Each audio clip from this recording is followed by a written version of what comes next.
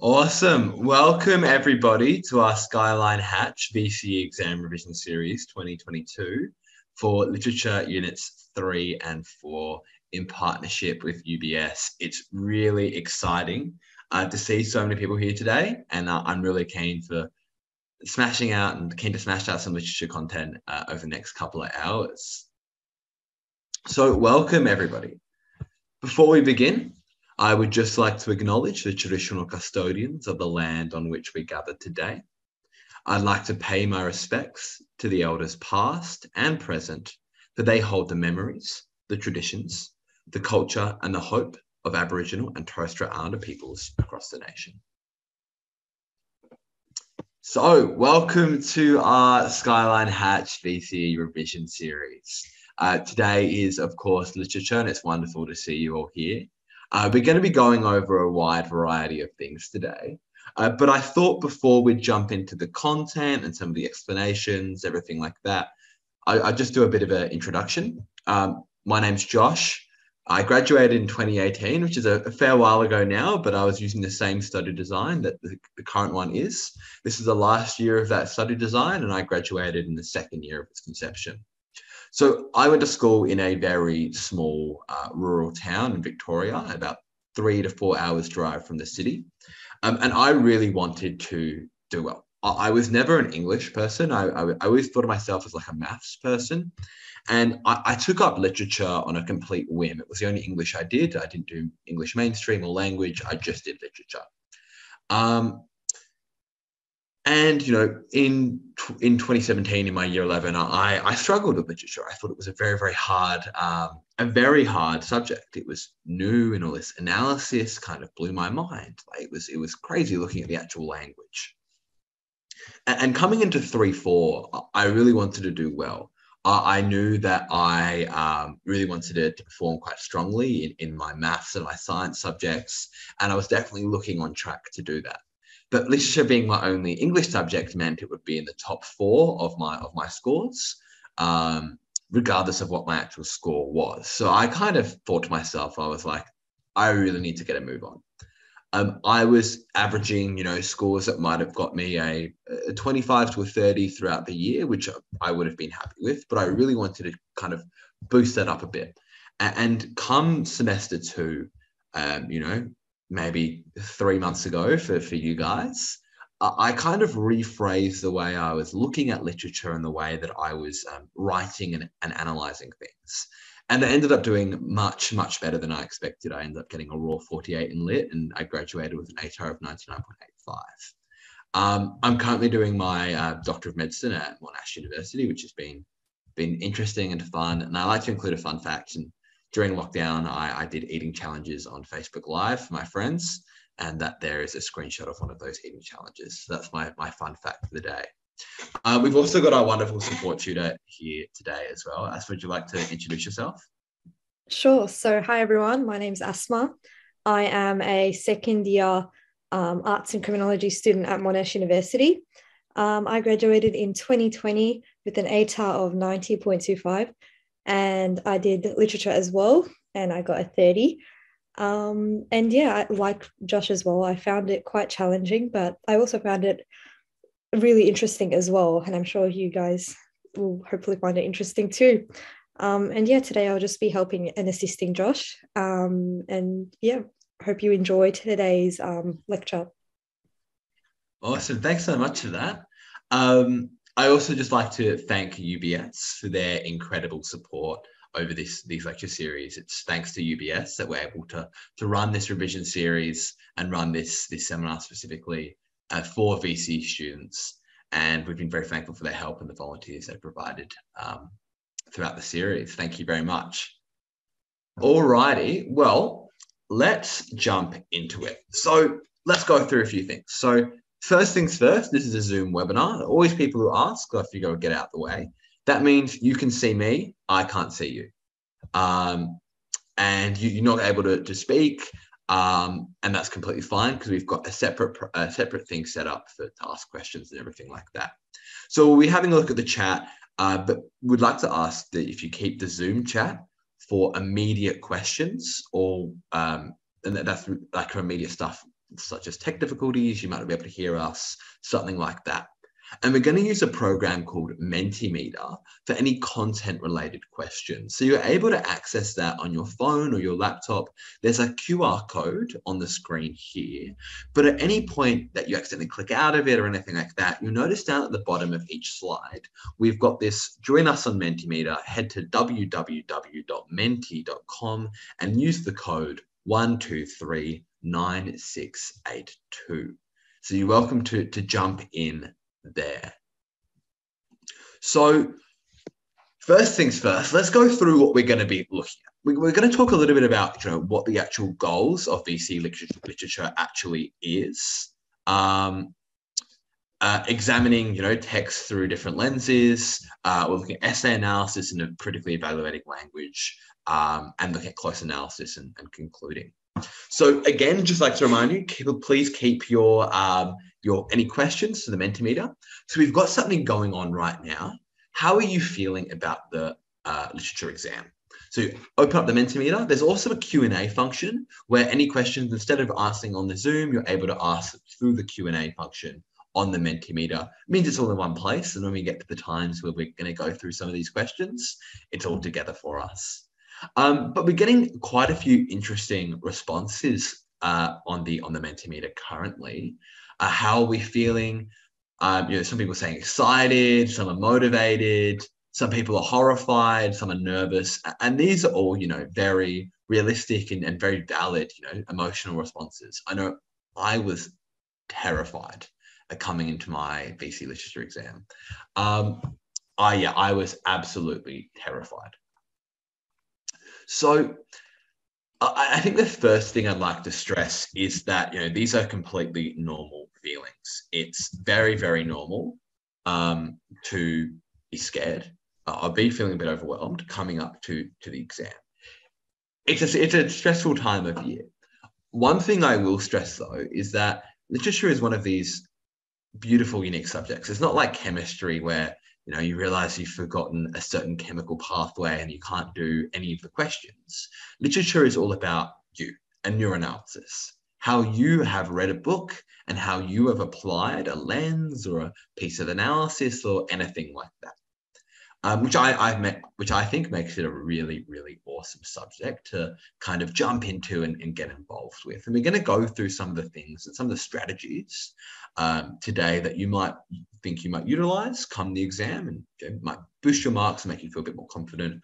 But we're going to go over the basics today as well, really refresh you on all the content that you might be expecting coming up to the literature exam. Alrighty, let's get to it. So the literature exam, what is it? Well, it's a 2-hour exam, which I think makes it quite nice. It's not one of those 3 hours where you're sitting there exhausted by the end of it. But you have 15 minutes of reading time and you have 2 hours of writing. Now, literature is really unique because you actually get 2 booklets. In my year, at the very least, you did. You get a writing booklet to write down your essay, and you get a big booklet that's full of all the prompts. Now, there's about 30 different texts for literature. You don't have to know all of them. There's no questions in the exam saying, who did Gatsby speak to in chapter 13 of The Great Gatsby? Nothing like that. It's prompts and then passages. So each text is going to have its own unique prompt, and each text will have 3 passages for you to analyze. And obviously, you pick the text that you're doing. So section A is the use of a given prompt to analyze a text through the lens of a perspective. So you're asked to write an essay about a text based on a prompt, but also applying a perspective. And section B is a close analysis of the 3 given passages to form a substantiated interpretation of a text. Now, these texts can't be the same. You can't do the same book for section A and section B, and more of that, they have to be in different mediums or different types. So if I've chosen to do poetry in my section A, I couldn't do poetry in section B, even if it's a different set of poems. If I've done a play in section A, I can't do a play, even if it's a different play in section B. So for example, I did section A, I did a play, and section B, I did poetry. Asma, do you remember what you did? So for section, wait, let me have a look properly. I believe I did poetry. I remember looking at Sylvia Plath. Awesome. Yeah. Yeah. Yeah, legendary. So we're going to be looking at these two today, and just one thing to keep in mind is making sure that you're not writing the same text, writing the essays on the same text for section A and section B, because VCA have said they give you a 0 for the second one. You don't want that to happen to you. Alrighty, let's jump into it. So first things first, literary perspectives. What is a perspective? So look, the way I like to think about it is a perspective is almost like a pair of glasses that you put on when you're reading a text. And those glasses might be different color. You might miss some parts. You might glean more information from another. And this brings me to this meme that I've used in these slides for many, many years now, because I think it's very, very relevant. Where the author says, "My curtains are blue," and I'm sure you've all seen that meme. And English teachers say that it represents their sadness, the character's sadness, and their melancholy. But what the author meant was that the curtains were blue. Now, I hate this meme. I strongly despise this because, in my opinion, it doesn't matter, or it does, but it's not a huge deal what the author meant. Literature is about you. It's about what you interpret. And if you think that the curtains being blue in a passage might contribute to an overwhelming feeling of melancholy or despair, then talk about it. Then use it.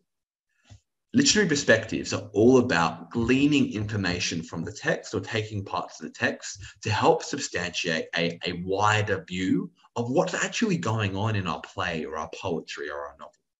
It doesn't necessarily matter if, the tropes and the things that the author has used in the text have been deliberate or not. It doesn't matter.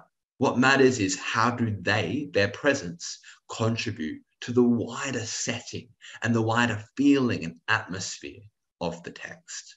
If you think the curtains being blue means it helps contribute to the sadness of the character, yeah, let's talk about it. So in life, we evaluate a text through a lens. You and I will always evaluate a text through a lens. And that's going to be based on your own experiences. Two people from across the world might read the same book in the exact same way and still have very different interpretations of what's going on. The classic example is the book 1984 by George Orwell. You may have heard of it. It was banned in some communist countries for being anti-communist, and it was banned in capitalist countries for being anti-capitalist. Now, it can't be both of those things, but it's all about the reader's interpretation. So our lens is a result of our worldview, and our worldview can be based on experiences that we've had in our lives, our culture, our belief system. And that means that no two people are going to interpret the same passage or the same text in the same way. Now, in literature, we can kind of take a step back from our individual selves, and we can use a lens that's a bit more well-defined to analyze as a basis of analysis for a text. So this lens acts as a pair of colored glasses with which we can view the text, and this can dramatically change how it's interpreted. For example, I want to stress, before I jump into my example, actually, I want to stress that this doesn't mean that two people using the different perspectives are going to have vastly different ideas. Like, one's going to believe the book is about the world getting taken over by aliens, and the other's going to believe it's about a medieval fantasy. That's not what it means. It means that the overall resolution of the text might be informed differently. For example, there was a text on the text list a few years ago called Heart of Darkness, which is about colonization in the Congo. Now, a Marxist perspective, which we'll talk about shortly, might view this text and view the colonization of Africa as being, awful and resulting in cruelty, because the European colonizers wanted to increase their capital, wanted to increase their wealth by exploiting the natural beauty and the minerals found in Africa. And therefore, this act of colonization was awful. At the same time, a post-colonial perspective can say, well, no, Europeans believed in, supremacy and all these racist beliefs, and that led to slavery and decimating the landscape, and that is why colonization is awful. So in both of these texts, and these are there's obviously going to be some big things we talk about today, but for both of these lenses, they've ended up in the same place, that colonization was awful, right? Based on this book. But they've come to it through vastly different means. That is what literature is all about. The passage of you getting to a resolution, getting to an idea that aptly describes your text. So the first one that a lot of people use, and I think it's definitely isn't the easiest perspective, but I think it's the one that it's easiest to jump into. It's quite complicated, but it's easy to get that head start with a feminist perspective. And it focuses on how literature reinforces or undermines the oppression of women socially, economically, or politically. And a feminist perspective is concerned with how a text represents gender roles and the consequences of that. And it's not just, saying, this female character said this and this female character said this, but they were spoken over by the male character. It's a lot more than that. I think another classic example is, from my understanding, Lord of the Rings. From my reading, I could never identify a point in which two female characters actually speak to each other. That's pretty crazy. And so this text has been written from an entirely male perspective. So the absence of female voices is very telling about, what the gender roles are and the consequences of that. We might be looking at stuff, the text I did in year 12, Buried Child. The first scene features the breadwinner of the family who's drunk and he's sick. He's in the basement. He's on the couch, and the spotlight's on him. And from off stage, we hear the voice of his wife calling. Now, a feminist perspective could look at this and say, his wife is up the stairs, and she has therefore ascended. Her voice is angelic. It's off from the side. She's been able to escape this patriarchal, this world in which she was viewed as a lesser. And at the same time, another person using the feminist perspective might say, the female voice, which is rational, which is telling this drunken guy what to do and how to behave, is put off to the side. In fact, she's not even on stage. And the focus of the stage is on someone who's sick, someone who's obviously very wrong, and everything like that. So a feminist perspective can look at the same thing, or two people using the same perspective can look at the same thing and view it very differently. So there's a couple of key questions here. How does the text portray gender? How are sexual stereotypes reinforced? And are characters defined by gender norms? How do different sexes or different genders interact? Are female characters or non-binary characters given as much of a voice as male characters? For example, in Lord of the Rings. Do characteristics like strength or importance transform female characters into being male? And how are gendered roles undermined and disrupted? And there's a couple of key points here. And again, I'm going to throw back today to some other. I'm obviously a little older than all of you, so excuse if my pop culture references are a little off. But I think a classic example of quote unquote female empowerment in a lot of video games and movies and books leads to female characters being taking on the traits of traditionally of men, and therefore, in order to be powerful, they have to give up their femininity, which is obviously the feminist perspective will look at that and still condemn that. Like, why can't we have feminine heroes? And I think the best example of this that they sort of subverts its expectation is Legally Blonde. I'm not sure if anyone's ever seen that movie, but it's about a lawyer, or this girl goes to law school, and she's very proud of liking all the things that are very traditionally feminine. And in the final scene, not to do any spoilers, but she wins the court case by using things that she are proud of. She doesn't have to give up her femininity to be successful. And that is a great example of how using feminine characteristics can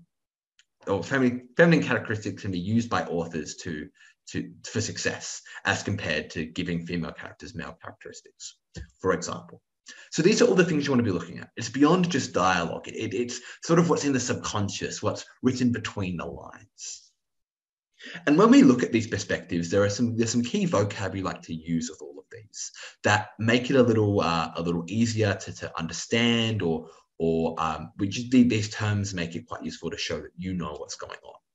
Intersectionality is a great one, which is where oppression exists in multiple facets. Gender policing, so people might be saying, well, no, you can't do that because that's traditionally a man's job or traditionally a woman's job. Hegemonic masculinity or femininity, this idea of, the big buff machismo male and the housewife. Patriarchy and empowerment, deconstructing these ideas. Phallocentrics are being very focused on the male experience, which most texts are very, very phallocentric.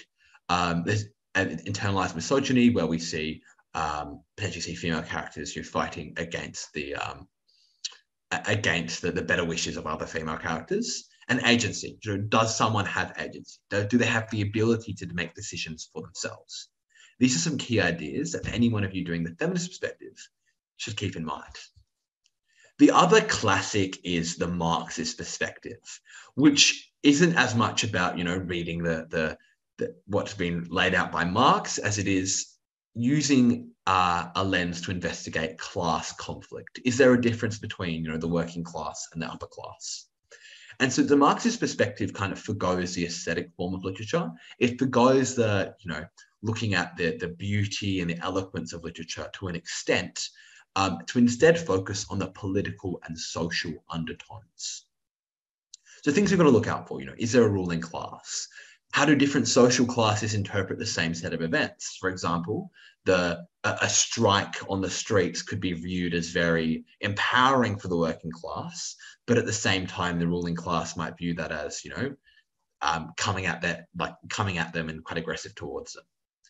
How does the text reflect an economic base, and how's the influence of capital with trade? This is a really key one. And I've expressed it as capital because that's the terminology used in the Marxist perspective, but it's money. What does money do? Again, so many classic examples in literature, but time and time again, we see this thing where someone becomes rich and gets money and they become evil and greedy and all of these different things and wanting more and more and more. That's a great place to start from a Marxist perspective. Who owns the means of production? And is the class divide recognizable? If you're looking back at a text that's set, 100, 200, 300, 400 years ago, there's going to be a very clear divide between the people who are, farming the lands or building the machinery versus the people who own it. Even in literature set today, you'll find a lot of books where you can very clearly distinguish between the people who are working class and the people who aren't. And so there's a couple of other key bits of vocab. The means of production, so where the money comes from, I think it's a bit outdated. It'd be quite hard to use it in the same way as it was traditionally today. But bourgeoisie, the ruling class, and the proletariat, which is the working class. The superstructure, commodification, this is a great one to look at. Like, for example, we might commodify water. If you're selling water and you're selling something like healthcare, that's commodification. Whereas other people might believe it's a right for everyone to have. There's also some other more niche things like dialectical materialism and false consciousness, but I'll leave that to all of you who are doing the Marxist perspective for the exam to delve a bit deeper into. And finally, the other big one that doesn't come up as much, but I think it's been gaining in popularity over the past few years is the psychoanalytical perspective. And the psychoanalytical literary perspective, I think, is the most interesting. And it argues that the literary text offers insight into an author's anxiety and neuroses. So the perspective is used to illustrate that the characters are merely projections of an author themselves, of what the author is thinking. For example, we might find in a book that one particular character is punished a lot, and that can be, viewed as, well, the author doesn't like that character, or that character reminds the author of someone else. So it's kind of going a little bit more meta, looking at what the author is thinking. So there's a variety of things we can do here. Are there persistent presence of literary tropes and ideas like archetypes? What similarities exist between the protagonists and the authors, and how are the characters praised or punished? Does the text resemble any common myths and legends? This is another great one that I'll talk a little bit about later, but often a lot of our texts that we're going to be reading are actually very similar to stuff that's been written, 300 or even 1,000 years ago, but have got a bit of a new spin on it, which could be, your psychoanalytical perspective can look at that and say, it might not have been deliberate, but their author hasn't been inspired by the legend of Aegis or something like that. And when do these characters act abnormally? And this really comes in, I think some of you might be doing books that are a little bit more whack and a little bit more strange. I know I did a couple in year 12. And this is the most pertinent point, that you can use these anomalies and these sort of for those more abstract texts, this is a really great one to use. So we'll be looking at stuff like latency, the unconscious mind and what that does, displacement and transference, repression, which is where you might keep something down, and neuroses, which is where you're intensely focused on something, projecting faults onto someone else, or compulsions. So that's a bit of a intro into I guess, some of the key perspectives. There are obviously much more, and I'm sure there are many of you here who are doing other perspectives than just the ones we've covered before. But let's jump into a little bit about identifying language for perspectives. So today I'm going to be using examples from some non-VCE books and from some VCE texts. The reason why I do that is because for the non-VCE ones, I just want to get your skills down. I don't really care about your analysis and what you view for something like this. I want you to see how you're going to be picking this apart. In terms of the ones that are VC related, it's a good bit of practice for those who are doing those texts, but I've made sure that any examples I've used that use texts that are currently in the study design, that they're also they're open for anyone who hasn't done those texts before to give them a go. So I'm going to read through this, and then we are going to jump in and try and identify a few bits of language here. Before I could reply that Gatsby was my neighbor, dinner was announced. Wedging his tense arm imperatively under mine, Tom Buchanan compelled me from the room as though he were moving a checker to another square. Slenderly, languidly, their hands set lightly on their hips, the two young women preceded us out onto a rosy-coloured porch, open towards the sunset where 4 candles flickered on the table in the diminished wind. Why candles? Objected Daisy, frowning. She snapped them out with her fingers. In 2 weeks, it'll be the longest day in the year. She looked at us all radiantly. Do you always watch for the longest day of the year, then miss it? I always watch for the longest day of the year, then miss it. We ought to plan something, yawned Miss Baker, sitting down at the table as if she were getting into bed. All right, said Daisy. What do we plan? She turned to me helplessly. What do people plan? Before I could answer, her eyes fastened an odd expression on her little finger. Look, she complained. I heard it. We all looked. The knuckle was black and blue. You did it, Tom, as she said accusingly. I know you didn't mean to, but you did do it. That's what I get from marrying a brute of a man, a great big hulking specimen of a...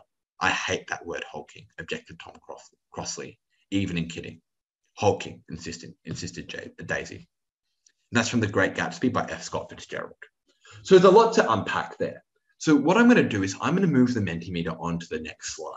And what I want you to do is think of a perspective. It might be the perspective that we've just looked at, the feminist, the Marxist or psychoanalytical, or one that you're doing in school currently, if there's any different ones. And just take a second to have another quick read through here, write down your perspective in the Mentimeter and accompany that with, ideas or quotes from the text that you think you could use for that perspective. And then we're going to go through it together, and we're going to kind of go through and see how we deconstruct a text, how we rip it apart to find the bits that we're looking for. So again, I'm going to give you a couple of minutes, and you can put this on the actual Mentimeter. You can put this down on the Mentimeter whenever you're ready. So a couple of minutes here, and I'd love to see some stellar responses, even if it's just, something like the feminist perspective, and I'll give you an example, and how Tom, the male character, interrupts, for example. That's a great point to start. So any ideas like that, fantastic. So a couple of minutes, give it a go.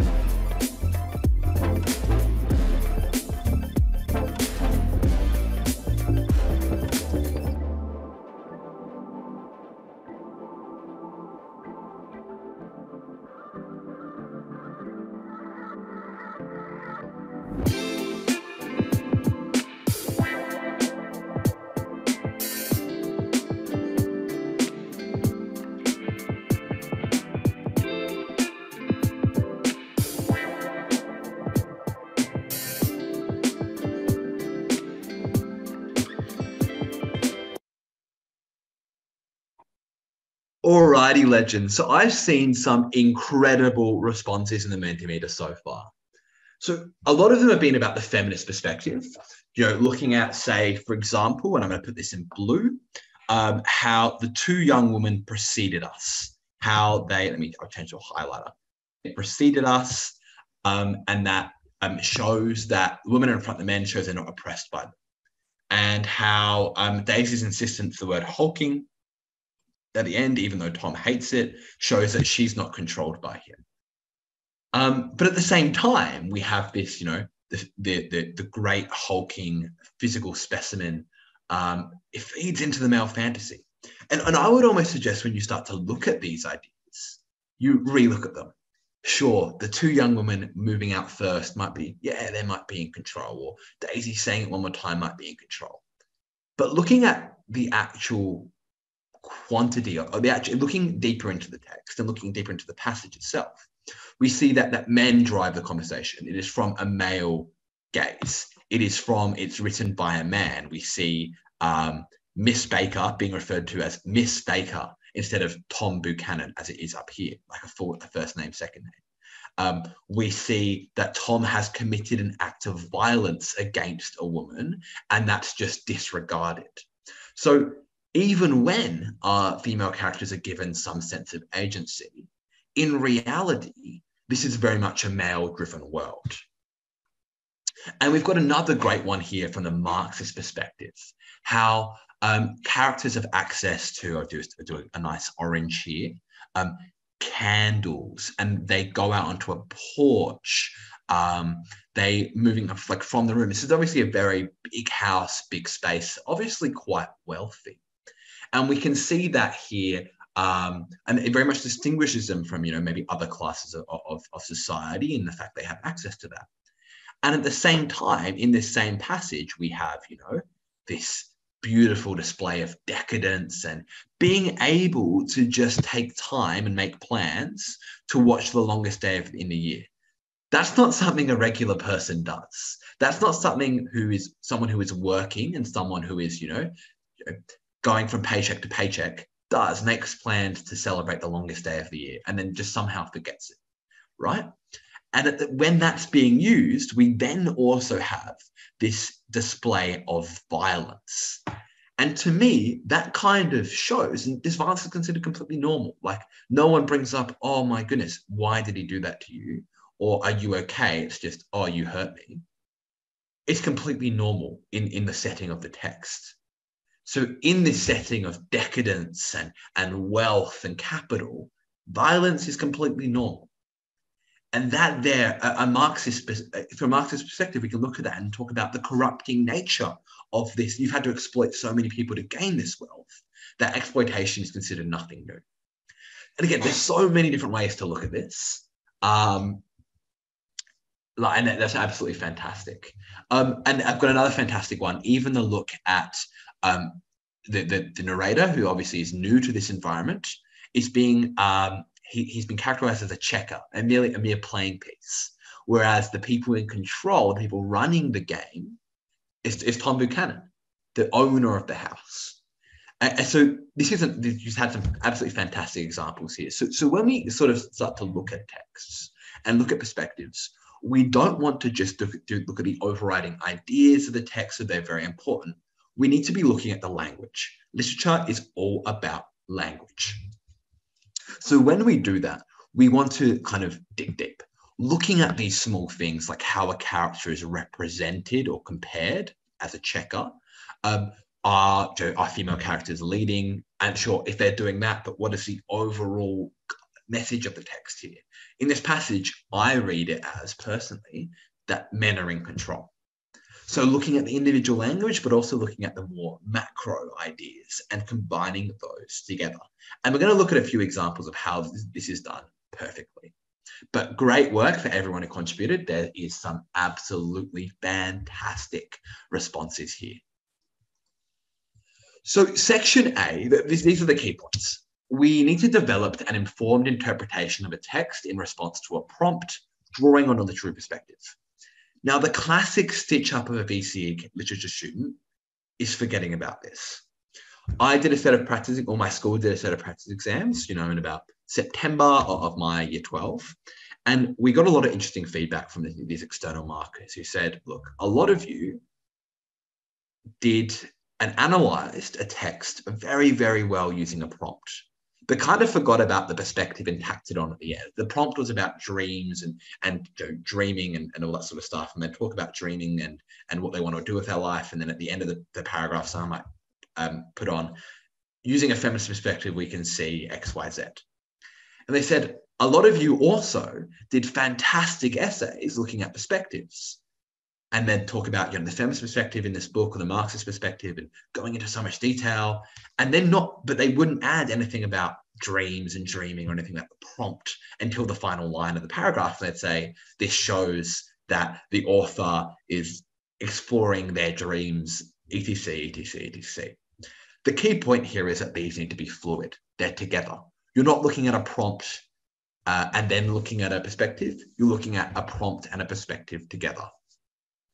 So the use of the lens must inform the basis of the essay around the key features presented by the prompt. So essentially how I'd sort of describe it is your perspective is like what you're using. It's how you're analysing everything. And then using that perspective, you're answering the prompt. The first thing you've got to do, though, is break that prompt down. Now, in 2017, the first year of the study design, the prompts were awful. It was stuff like, for some things, it was stuff like how are women treated in the text. And for anyone who prepared a Marxist or a psychoanalytical perspective, they didn't do well because the prompt said, was specifically catered to the feminist perspective. Now, in my year, it was the year after, my prompt was, there was something about there is no such thing as happiness, which is very, very vague and very general. And now they're a bit more structured, but not as, closely defined as you would require a specific perspective if you needed it. So let's have a look. So these are the perspectives that were in the 2018 exam, for example, or in 2019. There's a mix in here. But for example, consider the proposition that in Shepherd's Berry Child, no happy ending is possible for the characters. So when I look at that, that's a question I've got to be answering in my essay. But I need to break it down a little more. For example, the American family in Williams' Cat and Hot Tin Roof reflects a culture that demands too much of individuals. To what extent do you agree? Okay, I can't jump into an essay with a question like this without breaking it down a little, without asking myself, what do I actually want to write? So this is where we get to something like this. Discuss the proposition that characters in Shakespeare's Othello suffer as a result of their imposed isolation. This is a sort of classic prompt. So how I would look at this is I want to kind of break this down. I want to break it down into, okay, cool. I know I need to discuss this idea, the proposition. So what that means is that this thing here, that characters suffer as a result of their imposed isolation, I need to discuss this idea. So, and discuss tells me I can't outright negate it, refute it. I can't outright, say it's true. I've got to discuss it. Now, characters. Am I looking at my main characters? Am I looking at the entire cast or just my minor characters? That's the one to look at. Suffer. Okay, well, what is suffering? In a feminist perspective, my suffering might be, my oppression or my lack of agency in a patriarchal, male-dominated world. Under a Marxist perspective, my suffering might be my inability to dictate, where the capital goes, where the money I work for goes. A psychoanalytical perspective might look at its actual, emotional torment and a variety of different things. So you can see here, when I'm unpacking this, I'm using my perspective as my base, and I'm answering this prompt through the perspective. Imposed is another great one to look at, like, who is it being imposed by, and isolation. Are people, is a text, are they physically isolated? Have they been abandoned on an island that they can't escape from? Or are they lonely? Are they in solitude or are they lonely? These are all great questions. So when I broke this one down, I broke it down like this. So discuss the proposition considering the idea, whether you agree or disagree with the idea presented. That characters, okay, is it our main characters? Is it our side cast? Does it also extend to the characters that we might see once or twice throughout the entire text? Suffer as a result. So what I would do is I would often grab a thesaurus and sort of look at this with different definitions. So if they suffer as a result, are they hurt? They are hurt because of this, sure. But how is this failure manifested? Are they suffering in their interactions? Are they struggling there? Is it in their psyche, the way they're thinking? Is it because they die? These are all different things. And, we can look at the exact same thing, but I can talk about, the deaths of the characters at the end, potentially. And Asma could be talking about, the suffering in the fact that they might be losing friends or losing relationships. So we might be using the same perspective here and the same prompt, but we might still have very, very different ideas. Imposed is a sort of word that you should refer to a thesaurus to see, is it self-imposed? Is it imposed by others? Would you just, in your essay, would you discuss like a paragraph on being self-imposed and a paragraph on being imposed by others? Or would you talk about one or talk about both? And isolation is a great one. Are they socially isolated physically? Are they verbally? What's going on here?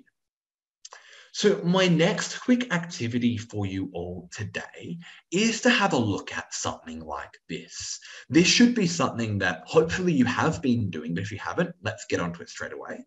But hopefully we want to be doing it in maybe a little bit more than just breaking it up. Now I'm going to give you a prompt from an exam, and I want to see, you may or may not have done this text.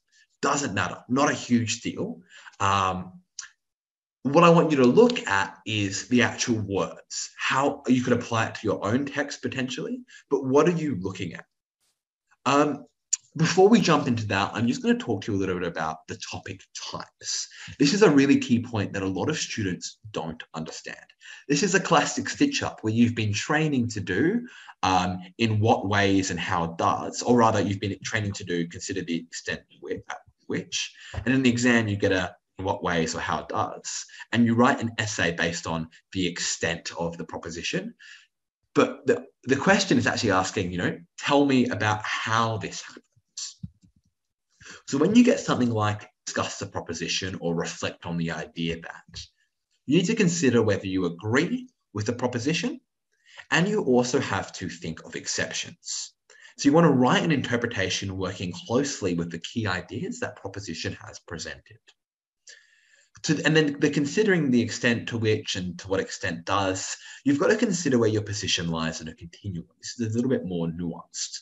Justify and explain why. So the proposition they're going to give you isn't going to be 100% true or 100% false, but you've got to work out where it is true and where it isn't. And your interpretation should include info from across the text. And again, this isn't like close analysis where you're given 3 passages. You're expected to be analysing from bits and bobs across the entire text, all of the poems or all of the book. In what ways and how it does, you're going to be looking at, there's very little room for disagreement. Like you can have stuff in disagreement, like why you disagree. Now, actually, in what ways does Williams present money to be a pervading factor in Cat on a Hot Tin Roof? Now, you could disagree with that in a couple of paragraphs, but the easiest way to go about it is to maybe have a little room for disagreement, but focus on the actual question. Focus on how the literary techniques and the actual language achieves this, and use the perspective to draw an inference on wider society. This is what we should be doing. Texts are often about society as a whole or ideas as a whole. That's what we're trying to glean out of it using a perspective. So I have a prompt for you here. Wright's Carpentaria shows how people's rivalries can blind them to more significant dangers. To what extent do you agree? Cool. This is a pretty interesting one, I think, and you could really, put this with any sort of text. But I've used Wright's Carpentaria since that was one provided. But take a minute here, I think. Take a minute to open up the Mentimeter again and pick out a couple of words here. Is it people's, rivalries, extent, stuff like that. And how might you describe that? I've already got one excellent one in the Mentimeter, but we'll give you a minute or so here. Pick one word, pick and see how you could expand that.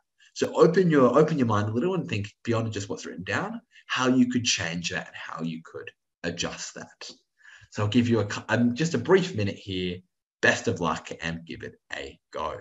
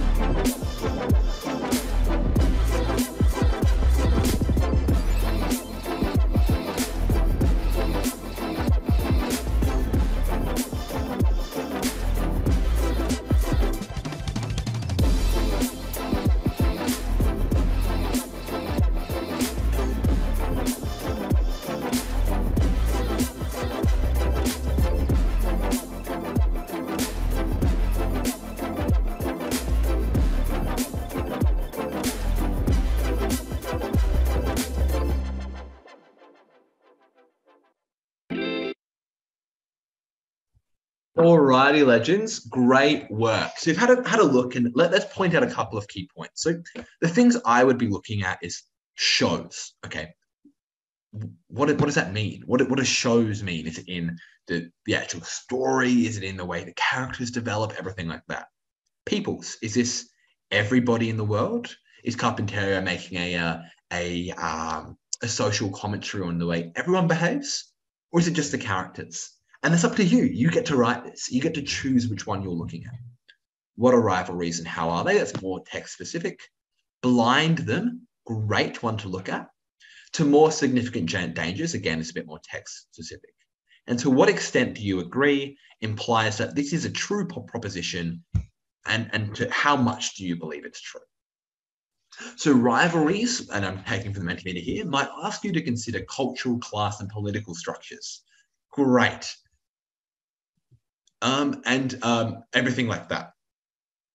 Peoples could be groups of people rather than individual characters. Is it? Yeah, exactly. Is it a group mentality, or is it the individual characters that show these that have these rivalries?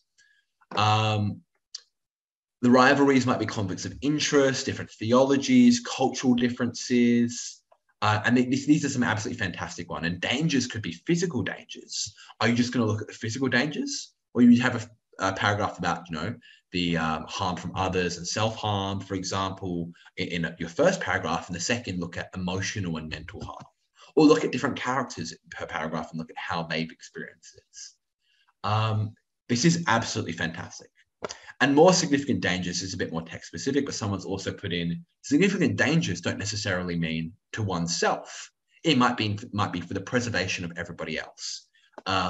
It could be, looking at the danger to the environment, to the country, and to, ideology as compared to one's own individual harm and self-preservation, that sort of stuff. So this is absolutely fantastic work. And that's what we want you to do every time you see a prompt. What I want you to do in that 15 minutes in the reading time of the exam, I want you to read your prompt, and then I want you to go to your close analysis pieces and read those for your section D. And when you're done with those, go back to your prompt and sort of break it down. Okay, this is pretty open. They're meant to be pretty broad to allow you to do a lot of things with them.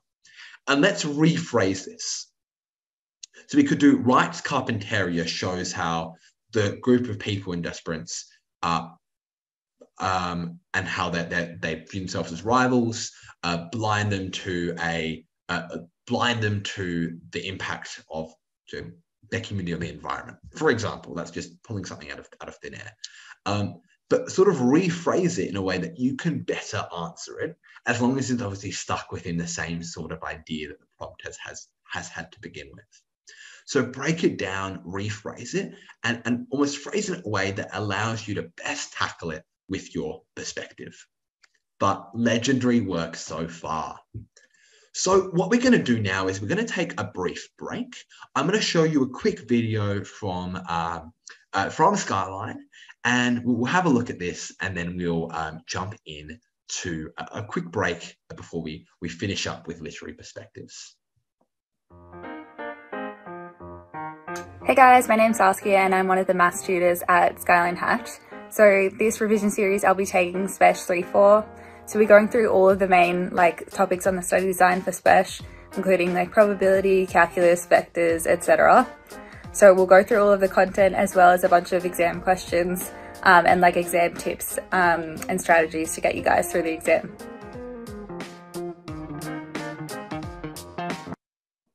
Awesome. So if you're doing Spec and you haven't had a chance to sign up for tomorrow's session yet, go ahead and do that.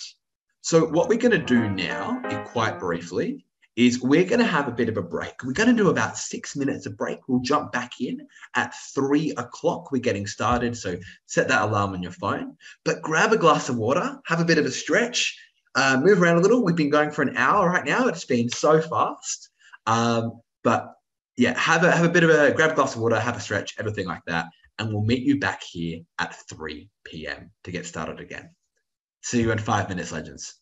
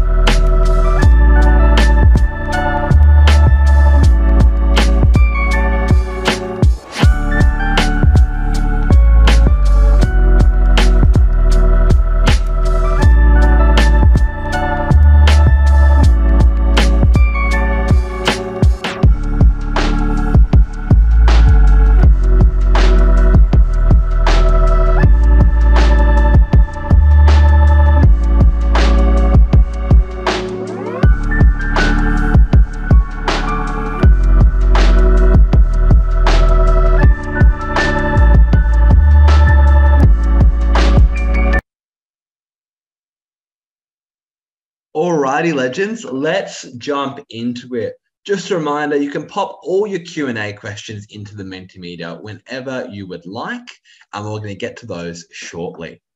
Before we begin, I'm just going to show you another quick video from Skyline, and we'll jump into some more content.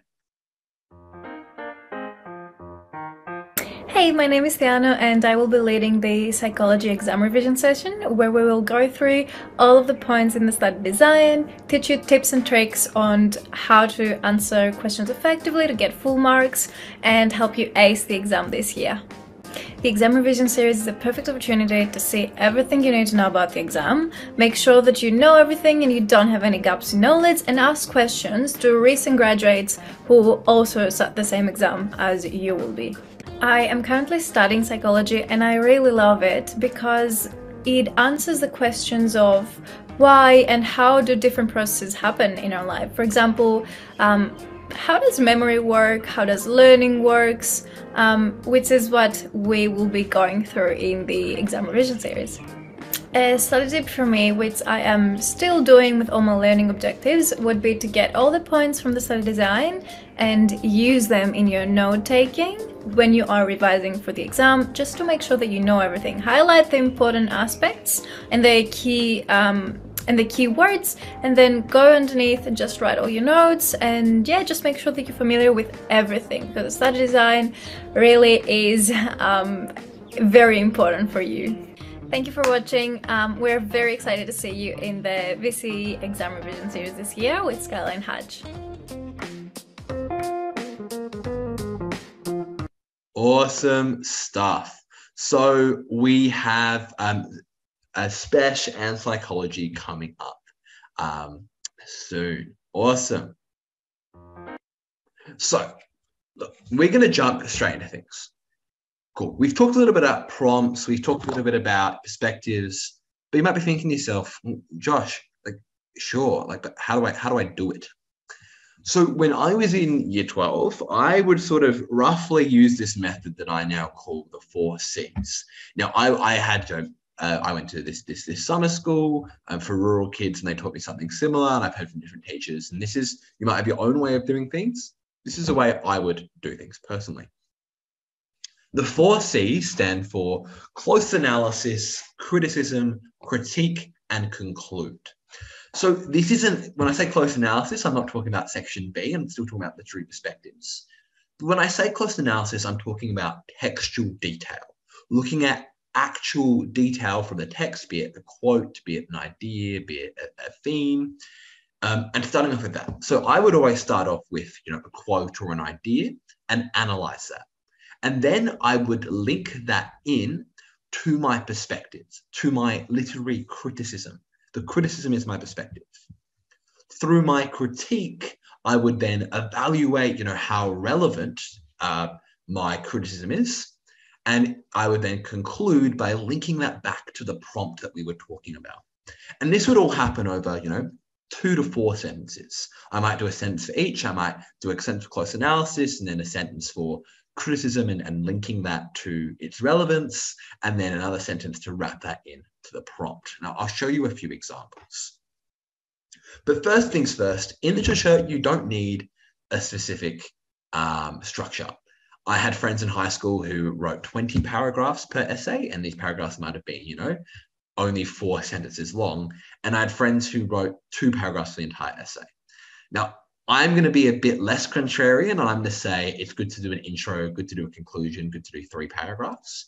But these don't need to be the same size. They don't need to be in the same detail or anything like that. So I would recommend an introduction for your literary perspectives. I would recommend an introduction to establish your perspective.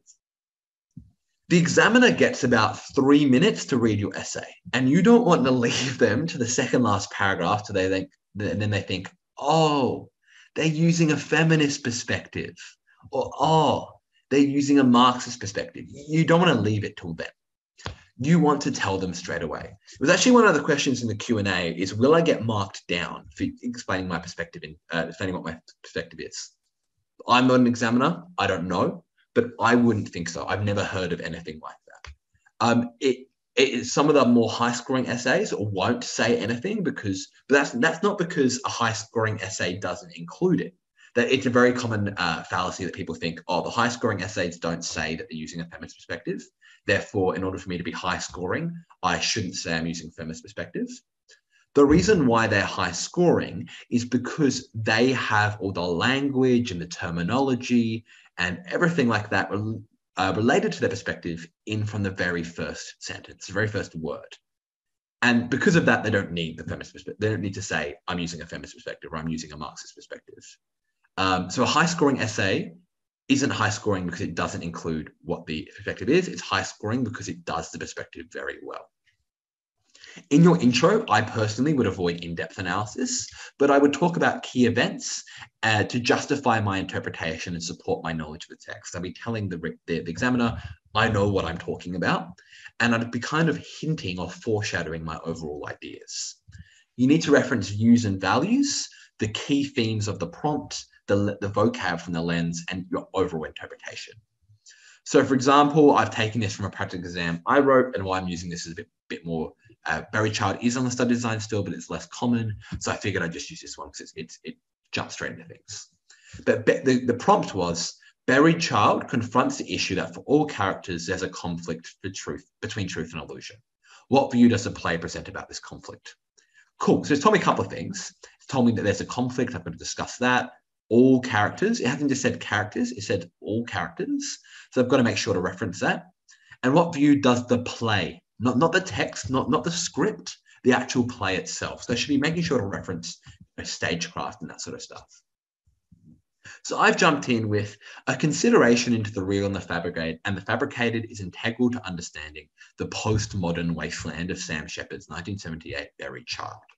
So I've highlighted straight away, I'm talking about postmodernism, one of the perspectives that I used. Indeed, as the postmodern condition gives voice to the dissonance and equivocality that plagues every facet of the play's existence, its deconstruction of the demise of the middle American agricultural family seeks to subvert the very fabric of reality as it exposes the grand narrative of the American dream is fallacious and unrealistic. Okay, a lot to deal with there. I don't want you to be looking at the words and be like, what is he talking about? I want you to look at how I've structured it. So I've said, I've talked about the text itself. So how the text, the close analysis, so looking at the consideration to real and fabricated and how that's integral to the thing, to the text. So I'm looking at a theme or an idea in the text. I then move on to my criticism. My criticism talks about dissonance and equivocality. This is lack of meaning. And that shows it's everywhere in the play's existence. So I changed my color up for that one, actually. So this is my criticism. I then move on to my critique. My critique kind of tells me about, my critique kind of links it all together, links what I've been talking about back to the perspective and how it's relevant. So I've talked about the perspective and I've shown that because the perspective illustrates a deconstruction of the middle American agricultural family, therefore it's linked to the fact that the grand narrative of the American dream is wrong. And finally, I've gone to my conclude, linking that to maybe the prompt into the wider world. As the borders between what is real and what is not become increasingly blurred, which is a link back to what I've previously said, Shepard demonstrates the conflict that exists between the two is inescapable. And this is of views and values. It's saying that across the world, across time, the conflict between what is real and what's not, we can't escape from. So again, I've done my close analysis. I've looked at maybe a theme or an idea or a quote from my text, linked that to a perspective and linked that perspective to the relevance, why it's important to know. And then I've gone to my conclusion, not a paragraph conclusion, but concluding that idea so that I can then move on to my next idea. So your body paragraph should be centered around an aspect or a theme of the text. Your body paragraph shouldn't be random ideas thrown together. It should have one cohesive narrative between all of them and between each individual one. So you need to be engaging in in-depth analysis to substantiate your interpretation. If your interpretation is incredible, awesome. If it has actual links, that's how you get the marks. For example, I can sit here and I can say, Harry Potter is about aliens invading Earth. Now, I'm sure I could find one or two quotes from the text that substantiate that, but I think we'd all agree that it's definitely not about aliens invading. But I could say that Harry Potter is about the fantastic and magical world children create after feelings of abandonment or loss. Might not exactly be what it's about, but that's an interpretation that I can get a lot of evidence for. And that's great because I can then include that evidence in my essay. You also want to be critiquing your ideas. An essay requires nuance, so discuss both sides of your argument, even if your conclusion leads you to sway a particular way. This was also a question that was raised in the Q&A, which I'll briefly read out for you. 2 birds, 1 stone. With a feminist perspective, you see female power, but you also might see female oppression. Can you talk about both? Yes, please do. That's how you get those marks. Critique your own ideas. Your conclusion might say, in fact, even though there is female empowerment shown in the text, overall there's still a culture of oppression. Sure, you can say that. But you've looked at both of them, which really helps substantiate what you've been saying. And reference of a wide variety of things. So, for example, in this one where I've got the stage directions and silences and buried child are just as telling of the dialogue, this was a really crazy prompt to deal with, and I'd encourage you to look at some more strange ones. So Shepard draws from a colourful tapestry of mythology, as varied as the Oedipal myth to legend of Osiris. So here, again, I've done my close analysis. I've said, this is what the author has done. Indeed, it is the childish regression of Vince doing what he used to do at the dinner table. Cool, I've included evidence. So this again is my close analysis. And the brutish facsimile of himself presented crashing through the screen porch door that embodies the moribund trope, the moribund trope of moribund homecoming from mythos as archaic as Legend of Ages.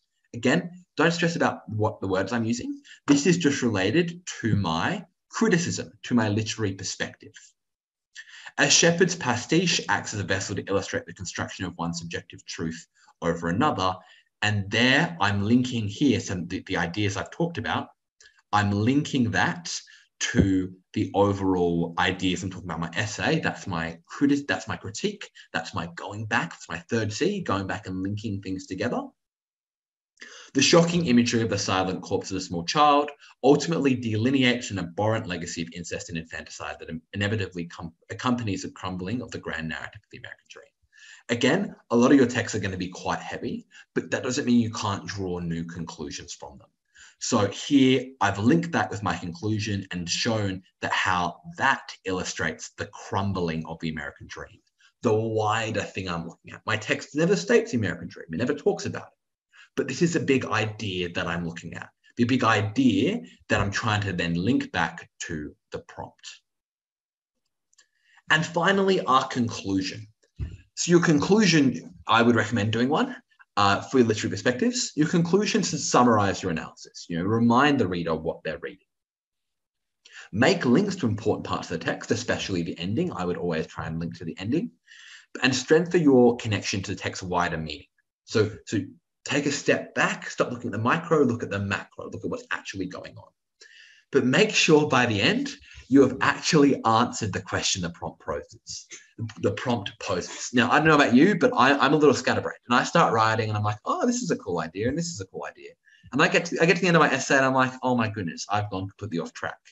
Make sure you're not doing that. Make sure that's why the 4C model, where you're constantly checking back in on yourself, keeps you doing the right thing.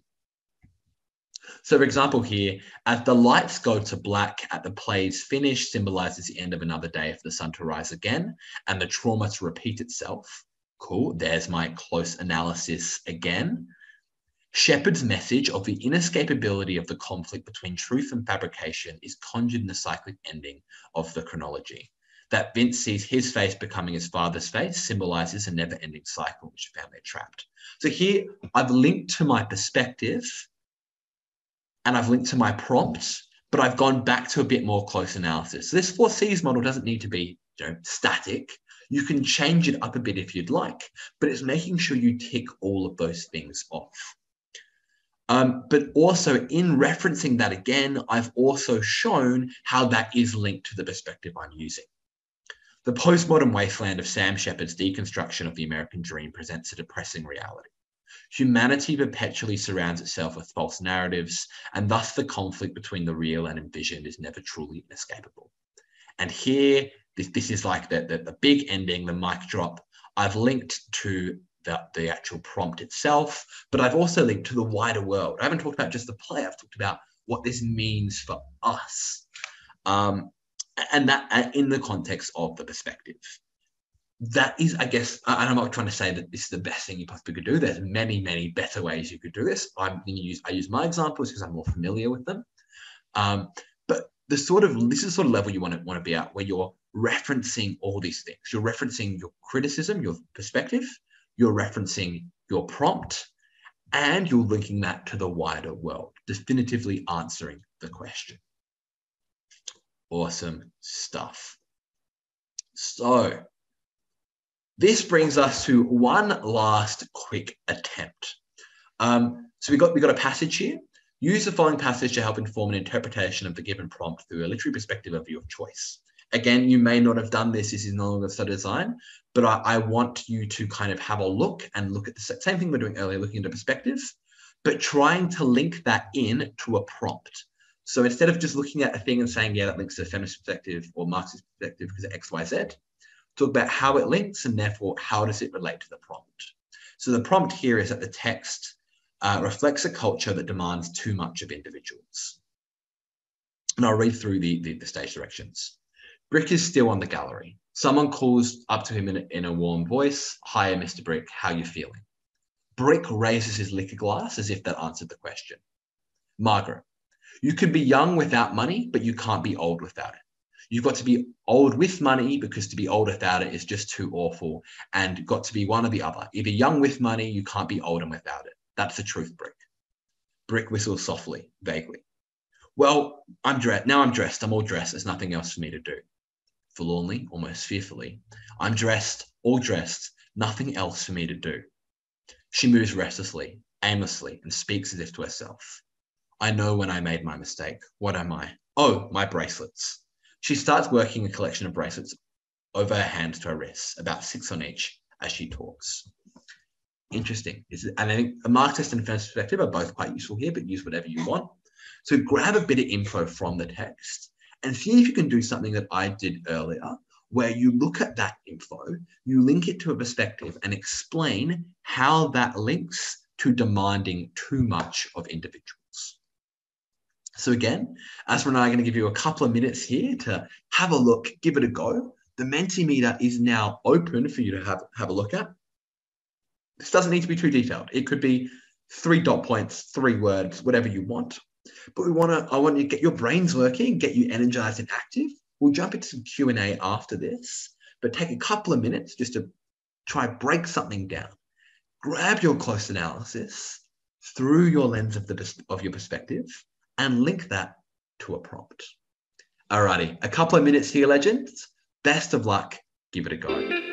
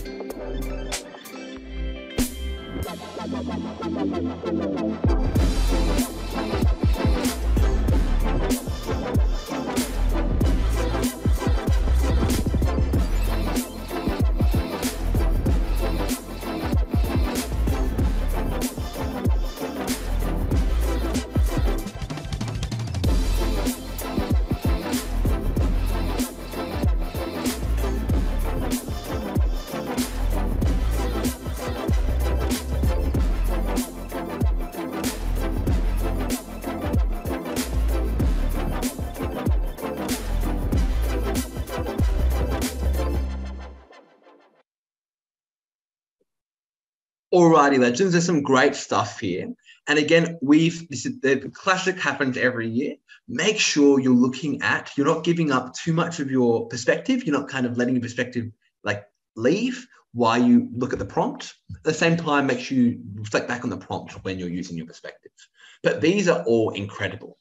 So a couple of key ideas for the feminist perspective might be how, looking at it from the close analysis sort of view, Maggie views that, she's dressed, I'm all dressed, nothing else for me to do. The role of a woman is to be dressed and that's it. And then what breaks it out of that spell is, oh, my bracelet, she's forgotten something that adds to her femininity. Well, how does that link? Well, obviously, she's a smart person. We've got this whole monologue here about, she understands how the world works. And yet the American family and the culture in this text shows that she needs to, it demands for her to be just a woman. That's all she's asked to be and all she can be. That's how I would personally link that. A lot of people picked up on the Marxist response as well, which is awesome. And there's two really good points here. Rick doesn't respond to someone who is of a lower class, and that's shown by the use of colloquial, sort of more casual language that it's shown in the stage directions to be, Mr. Hiya, how you're feeling. That's like that sort of language that's not as formal. There's a class difference there. Brooke doesn't even acknowledge it, doesn't even acknowledge a person speaking to him. And at the same time, the person below doesn't even reference Maggie. So we can also reference that in a feminist perspective, in that, even as woman of the house, Maggie isn't afforded any recognition. The other thing that people picked up on is, oh, my bracelets. Maggie feels complete by a show of wealth. Having 6 bracelets on each arm, that's pretty impressive. And that's pretty over the top, I think. And that's illustrative of this wealth that she needs to be completed by this show of capital. And again, we link that in here in order, and you can link it in obviously with this monologue, in order to be a successful person, the American family has demanded that she must display her wealth in an obvious way, despite the fact she obviously doesn't want to. It's not the first thing on her mind. But there has been some great stuff in here, and I'm happy to go through a couple, but they're all incredible. So I'm not gonna, sit here and go through every single one, because we'll be here for hours and hours talking about how great they are. But again, this is fantastic. Looking at, manufacturing worldly things for survival in a Marxist perspective. The bracelets are required for her survival. Or even how being financially stable at a certain age due to societal expectations, therefore you're expected to be financially stable, expected to be rich by a certain age, because there's no point living if you're old and poor. And that is the culture that's being demanded by the play. Great work, legends. So look, I'm going to take you through what some people wrote and how they actually wrote this for the exam reports. This is an introduction here, and it gives us an overview, but doesn't explicitly say what perspective is used. And this is what I talked about earlier. So as Maggie becomes a lively cat in a hot tin roof, William portrays the suffering confines of female existence within the rigid walls of this 1950s patriarchy. Now, straight away, I can tell this is going to be a feminist perspective. They haven't said feminist perspective, but if you're going to choose and you're going to opt out of announcing your perspective, you need a sentence like this, a sentence that tells the examiner exactly what you're going to be talking about. This is a post-war society that upholds the notion of conformity as a way of information stability. So this is a sort of interpretation they're trying to get at. Yet in doing so, the world of the play becomes swarmed by broken facades. Those innovating demands leave a character like Brick crippled and emotionally intransigent. With that said, however, the spectral presence of a tenderness which is uncommon subtly alludes for the potential for genuine love to allow the characters to usurp and survive the demanding expectations of society. This is a pretty good intro. It links to textual evidence, and it tells me, like, look, they're going to obviously be talking about the conformity and these broken facades, and how these broken facades, the expectations, leave people crippled and emotionally devastated. But their interpretation is going to say, they've told me, that there is evidence that shows that people can break past these barriers. This is a really great intro. Looking at a more of a body paragraph here, this is from the same essay. They roughly emulate the 4 C's approach. So they look at this, and I'll go through. The figure of Brick appears to the audience as a paragon of the all-American athlete, yet the cool air of detachment that masks the violent and jarring flashes of lightning exposes the fragile and vulnerable pretense of detached nobility he offers. So here, cool, great. We've looked at a bit of, let me change my color up. We've looked at a bit of close analysis and kind of starting to link that into a perspective. As Williams makes clear, this is a man whose society crowned with an early laurel, a society seemingly cultivated around the strong heterosexual man, given how the American foot soldier emerged as a cultural icon of resilience. Cool, so they're also linking to their perspective of, this idea of the strong heterosexual man, the hegemonic male, then critiquing that in showing why that's relevant. It's relevant because the American foot soldier is an icon of resilience. And yet going wider in concluding, yet in the examination of Brick's potentially ambiguous sexuality across the play, the existence of something perhaps not normal, in the words of the system of mendacity, in doing so, forcing the extinction of familial ties and rendering characters combative. So it doesn't finish there. The paragraph goes on, but this sentence here kind of links us in to the wider views and the wider ideas that they kind of discussed in the intro. So you'll note here a few things. They reference, cultural ideas. They reference ideas from the time. This is great. This is views and values. They also use quotes to provide textual evidence. So they examine the quotes, but they also use quotes as evidence. This is really important. It tells the examiner you know what you're talking about. Great, awesome stuff. That's sort of the level that, Joe, is a very, very high level, but I think what you should be doing is taking inspiration from this. How have they structured their essay and how have they best, explained their concepts? They've gone through and they've actually done it quite systematically. They've gone through with evidence, linking that to their perspective, critiquing that and coming in and linking that overall to the prompt itself. That's really important. All right. So now we're going to do a couple of minutes of a Q&A. So we've got a couple of questions here and you're able to thumbs up each question that appears on the Mentimeter on the Q&A section if you want that question to be answered more, and that comes up in order of the most liked questions. So our first question for Asma and I are, how long did you spend planning on your exam? Great question. Asma, I don't know if you remember, but I'll pass over to you for this one. Sure. So that was how long have you been planning for the exam? Was that it? Or I think what it's asking is during the exam, how much time did you spend planning your essays? Time. Okay, so not before that. So planning time, I think I spent about I spent quite a lot of time on planning just because I like to have a solid idea of what I'm doing before I start writing. So I'd say maybe 6 to 7 minutes. Maybe less, depending. I can't remember honestly how long I spent. No, it's a long time. But I think if I had a clear idea of what I was writing, maybe literally a few minutes, 4 minutes. And if I wasn't too sure, I needed more of a solid idea, I'd say up to maybe 6 minutes. Yeah. Totally. Yeah, no, great. Personally, in my reading time, I would have read my prompt and I would have come up with an idea of my interpretation. I like doing poetry in close analysis because there's only so many poems they could ask, whereas with a book, they can ask any random passage. So I had a pretty good idea already of what I would do when I had given which poems I had. And I could kind of build towards it. In English mainstream, you need an idea and then you can talk about it. In literature, there's a bit more leeway. You want to have your idea locked in your head before you start writing, don't get me wrong. But if you don't, I almost imagine it like you're trying to cross a river.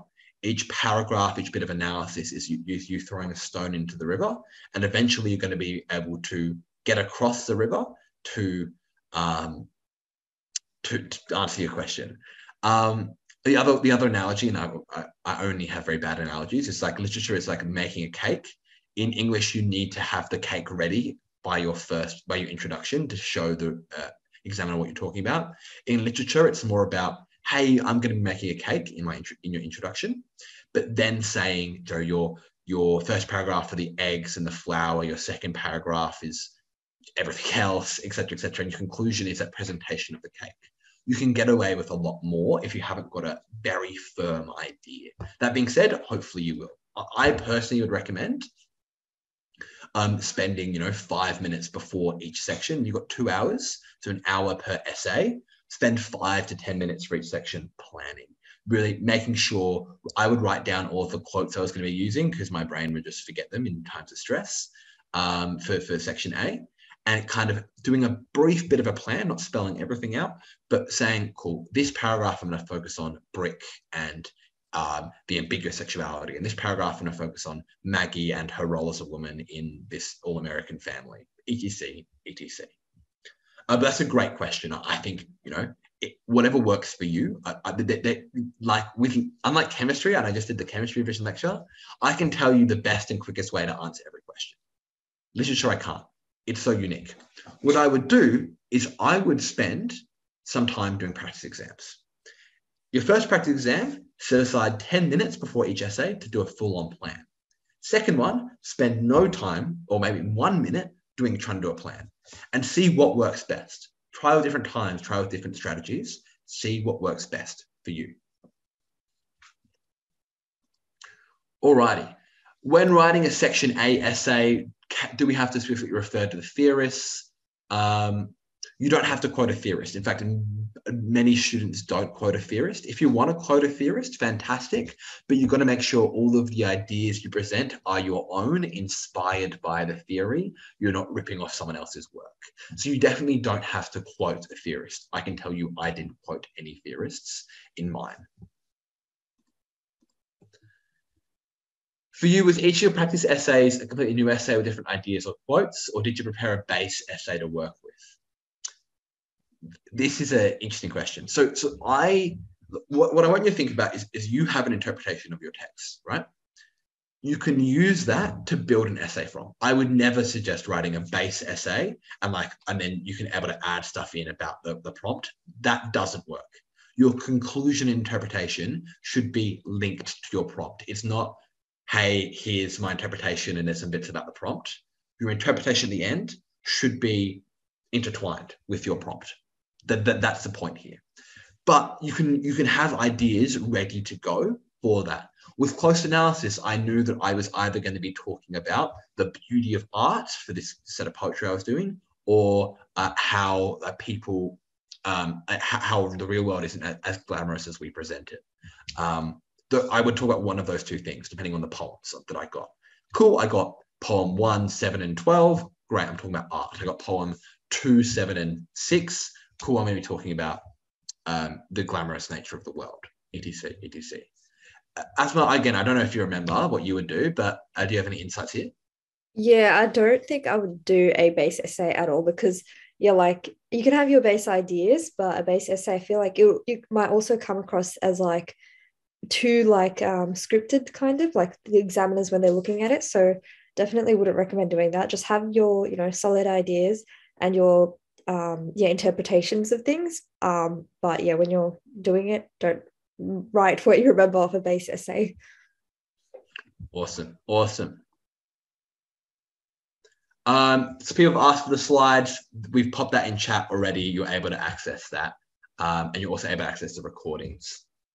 Cool. How do you prepare for the exam? Now, I've got a little section of that at the end, so we might leave that till then.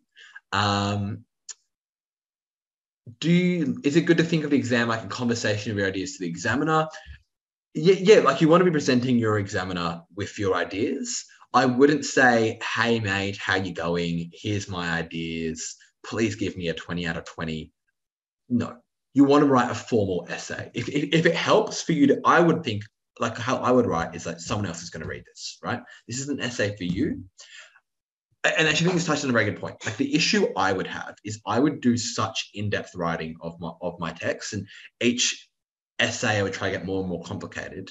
But it got to the end where my practice essays were, in my opinion, the interpretations were fantastic, but it relied on a lot of information that a casual reader wouldn't know about the text. And I just, because I'd written about it so much, I just assumed my teacher knew about it. So they were like, yeah, that's cool. But your examiner, you've got to assume your examiner will be an expert in the text, but you can't not explain like key ideas from the postmodern perspective, for example, just because you know them. So in terms of a conversation with the examiner, I wouldn't phrase it as such, but you should be spelling everything out. Remember, you aren't the one marking yourself. You know all of your ideas. You know where your idea, where your interpretation has come from. The examiner, you need to explain that to them. So yeah, sure. If you're writing an interpretation, you can almost phrase it as a way of explaining the interpretation. That's what your essay should be. But it's not like this is what I think here, this is what I think here, this is what I think here. A little different from that. Will we get marked down in section A if we explicitly state the lens we're doing? Again, I've gone over this. I don't think you will, and I think it's probably best practice too as well. How would you allocate the time spent on each section of the exam? Asma, did you do an hour and an hour? Do you remember? I don't believe I did an hour on both. I think I spent more time on the close analysis because personally when I just looked at the more difficult one, and for me, doing it, the close analysis was slightly more difficult. So I definitely spent more time on that.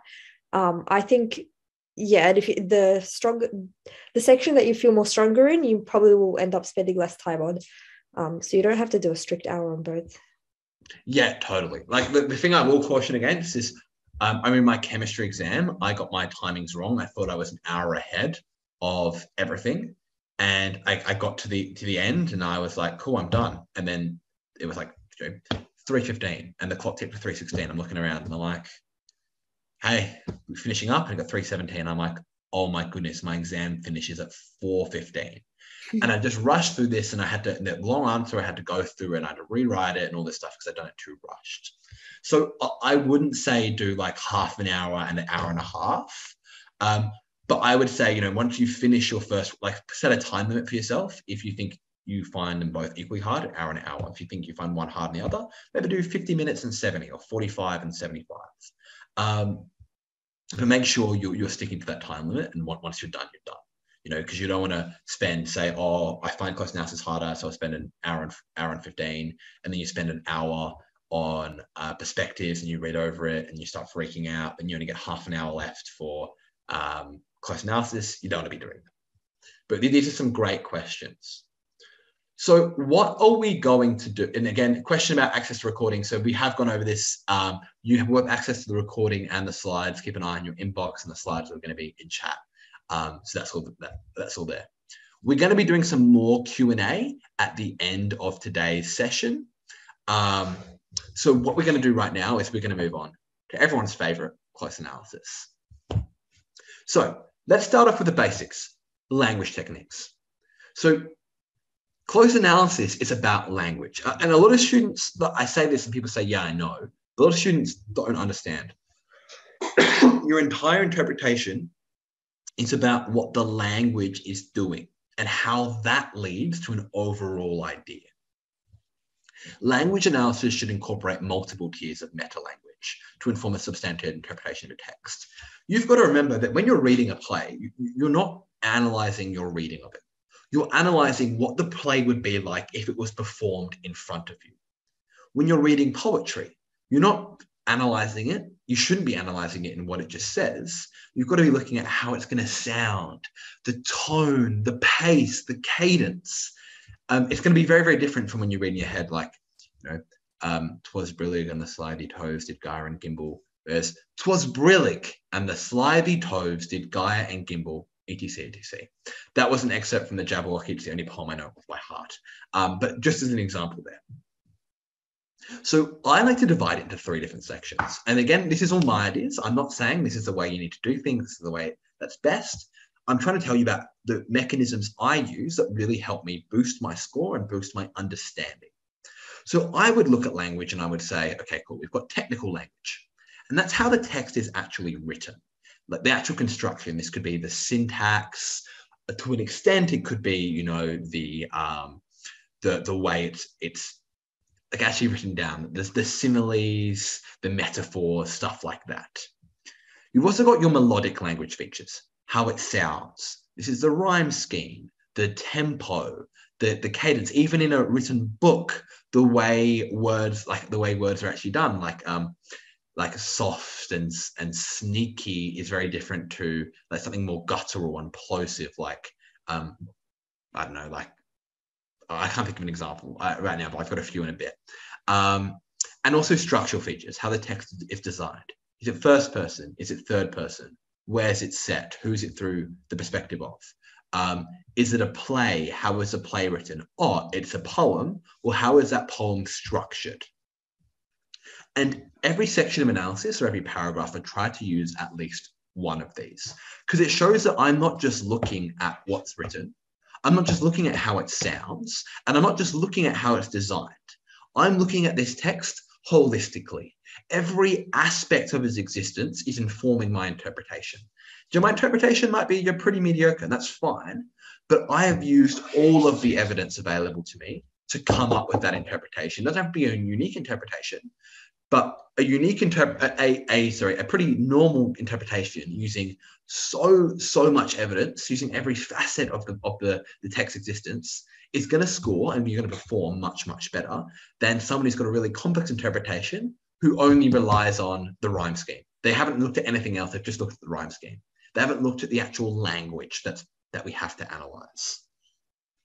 So we're not going to spend 3 minutes here, but what we're going to do is I'm going to get you to put a language technique into Mentimeter and give me a little sentence on how that might make you feel or what it does to the reader. So think of a language technique. How does that make you feel, or what does it do? For example, a metaphor might, reduce something down to make it more understandable for the reader, or a silence in the stage in a play might make you look at the physical staging of the characters or the set of the play, for example. So 1 minute here, quite briefly, pop something into the Mentimeter, give it a go.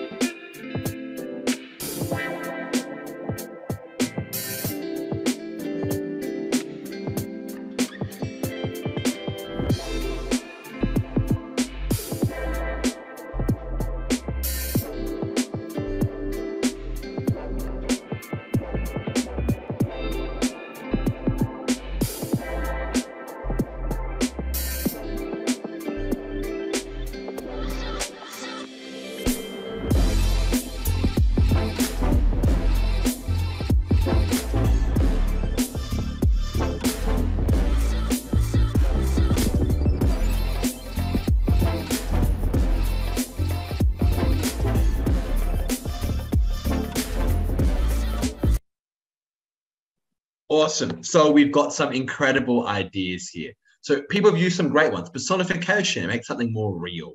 A caesura, a pause, emphasizes an idea. If I stop right now, you're going to be thinking about what I just said, right?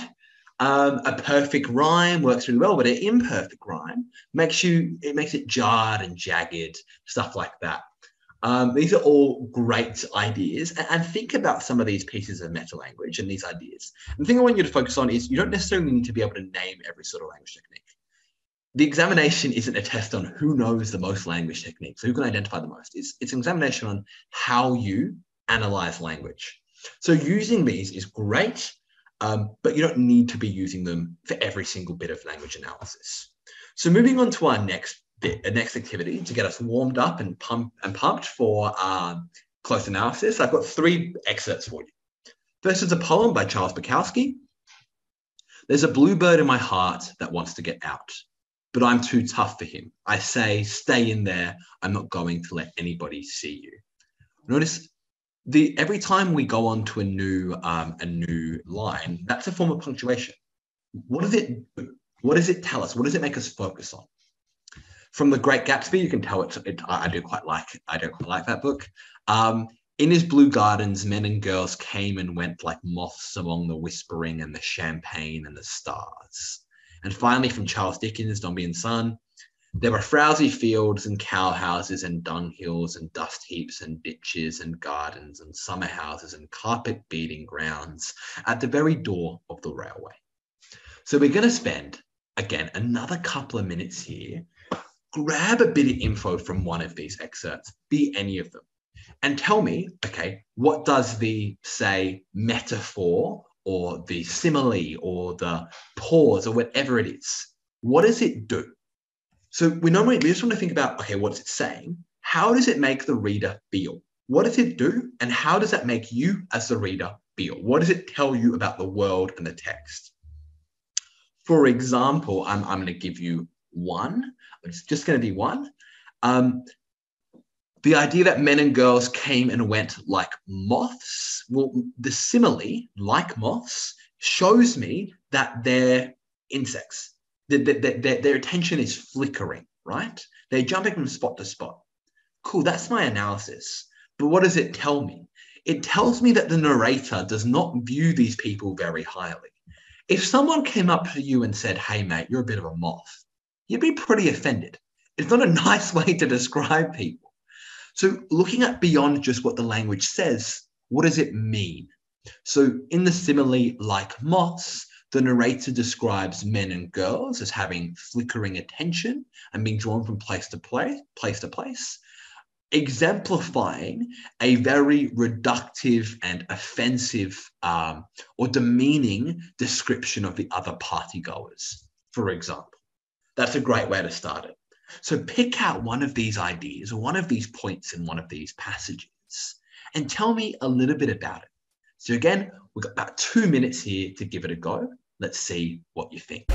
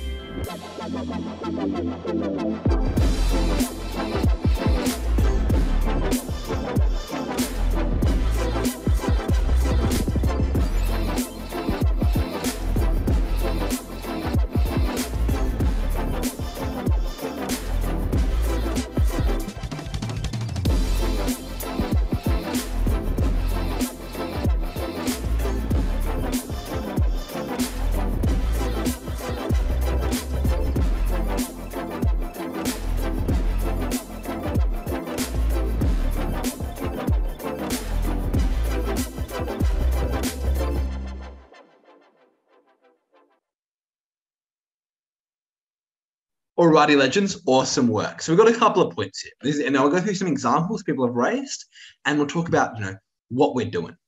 First one I've got here, the sibilance of the whispering, or sibilance accentuates the whispering, revealing something more profound to the reader. So you could even go something like, the sibilance of the whispering and the champagne and the stars imbues them all with a fantastic or a magical quality that illustrates their equal importance to the reader. In this party, the whispering conversations and the champagne that's flowing and the wider picture, the stars in the night sky, these are all as important. The juxtaposition of the dullness, the color and dullness of blue in the blue gardens and the brown of moths, this is a great one. So this the person who submitted this is saying that there's a juxtaposition in the brightness of the blue gardens and the brown color associated with moths, illustrating that the narrator views the wonder of Gatsby's gardens as compared to and it views them quite well and views them as quite a powerful thing, as compared to the people who he describes as men and girls, which is quite dismissive, as moths, which shows that they're not important to this story. It is the gardens, it is the setting that has this importance. Another great one. We've got one from Bluebird. In Bukowski's Bluebird, the titular Bluebird, meaning like that reference to, is constricted both metaphorically and metrically as the poem's lineation draws tighter and tighter, ending on the monosyllabic U. This is great, right? This is fantastic. So what they're saying here is, in the story, the bluebird is trapped, but also in the rhyme scheme. They're referencing these 2 points here. This is fantastic. And you can see the rhyme scheme starts to slow. I say, stay in there, I'm not going. That's a line. To let anybody see, you. The amount of words we can fit in a line, or the amount of ideas we can fit in a line, gets smaller and smaller. It's like we're being caged, just as the bluebird is. This is a really great point. Look at what is being said, and does the actual structure of the poem, of the text, represent that? In this case, it does. This is fantastic. This is a great one. So someone said that we look at the word the champagne and the stars, again, stressing their importance, they're referenced, but there's no the for men and girls. It's just men and girls who are, quote, like moths. And again, contributing to this idea that it's the wonder of the place, not the people. Awesome. And I finally got one, another one we've got here about the polysyndeton of this last one here from Dickens. There were frowsy fields and cowhouses and dunghills and dust heaps. This is called a polysyndeton. Don't know too much about it, but it's just repeated and. If I was to say something like, I went to the shops and then I went to the doctors and then I went to the park and then I went home, it's quite a drawn out thing. But if I said, I went to the doctors, the shops, I went to the shops, the doctors, the park, and home, it's much quicker. It's much more bang, bang, bang, The polysyndeton draws out what I'm saying. And it almost showcases this very boring, very monotonous landscape. And the polysyndeton is forcing the reader to slow down when they're reading it. Just as the passage to the very door of the railway for our narrator is quite slow. Some of these are absolutely incredible. Really well done to all of you. Alrighty, so if we're looking at going into a bit more detail, technical language. So if we analyze how a passage is written, beyond what's superficial and obvious, we can get a good indication of what the author has, consciously or not, placed emphasis on. So our technical language can include repetition, metaphor, caesura, syntax, connotation, everything like this. And for example, repetition might be drawing the reader to focus on a specific moment, differs from repetition contributing to an atmosphere of unease and referencing common themes in the text. So you can have repetition that might be creepy and scary, but other repetition might force the reader to go back and keep looking at an idea. It's often used in horror, right? In horror novels, it wouldn't be very good if the author just let you read on. They want you back in the scary part. So when talking about horror and the very structure of the text, the horror is the structure, it's meant to be scary. The language, the technical language should illustrate that as well. And that's a really good point in what someone did earlier in the examples, taking a piece of technical language and a piece of structural language and drawing them together. Melodic language, well, how poetry, how a script, or how dialogue is read can dramatically change how they're understood. So melody, rhythm, and rhyme scheme can contribute to emotion. You see, I'm putting a lot of emphasis on my words because I'm presenting. But when you read it in your head, if I had a script here and I read it in my head, I wouldn't be speaking like this. That's why I really recommend, for close analysis, try and read it out aloud.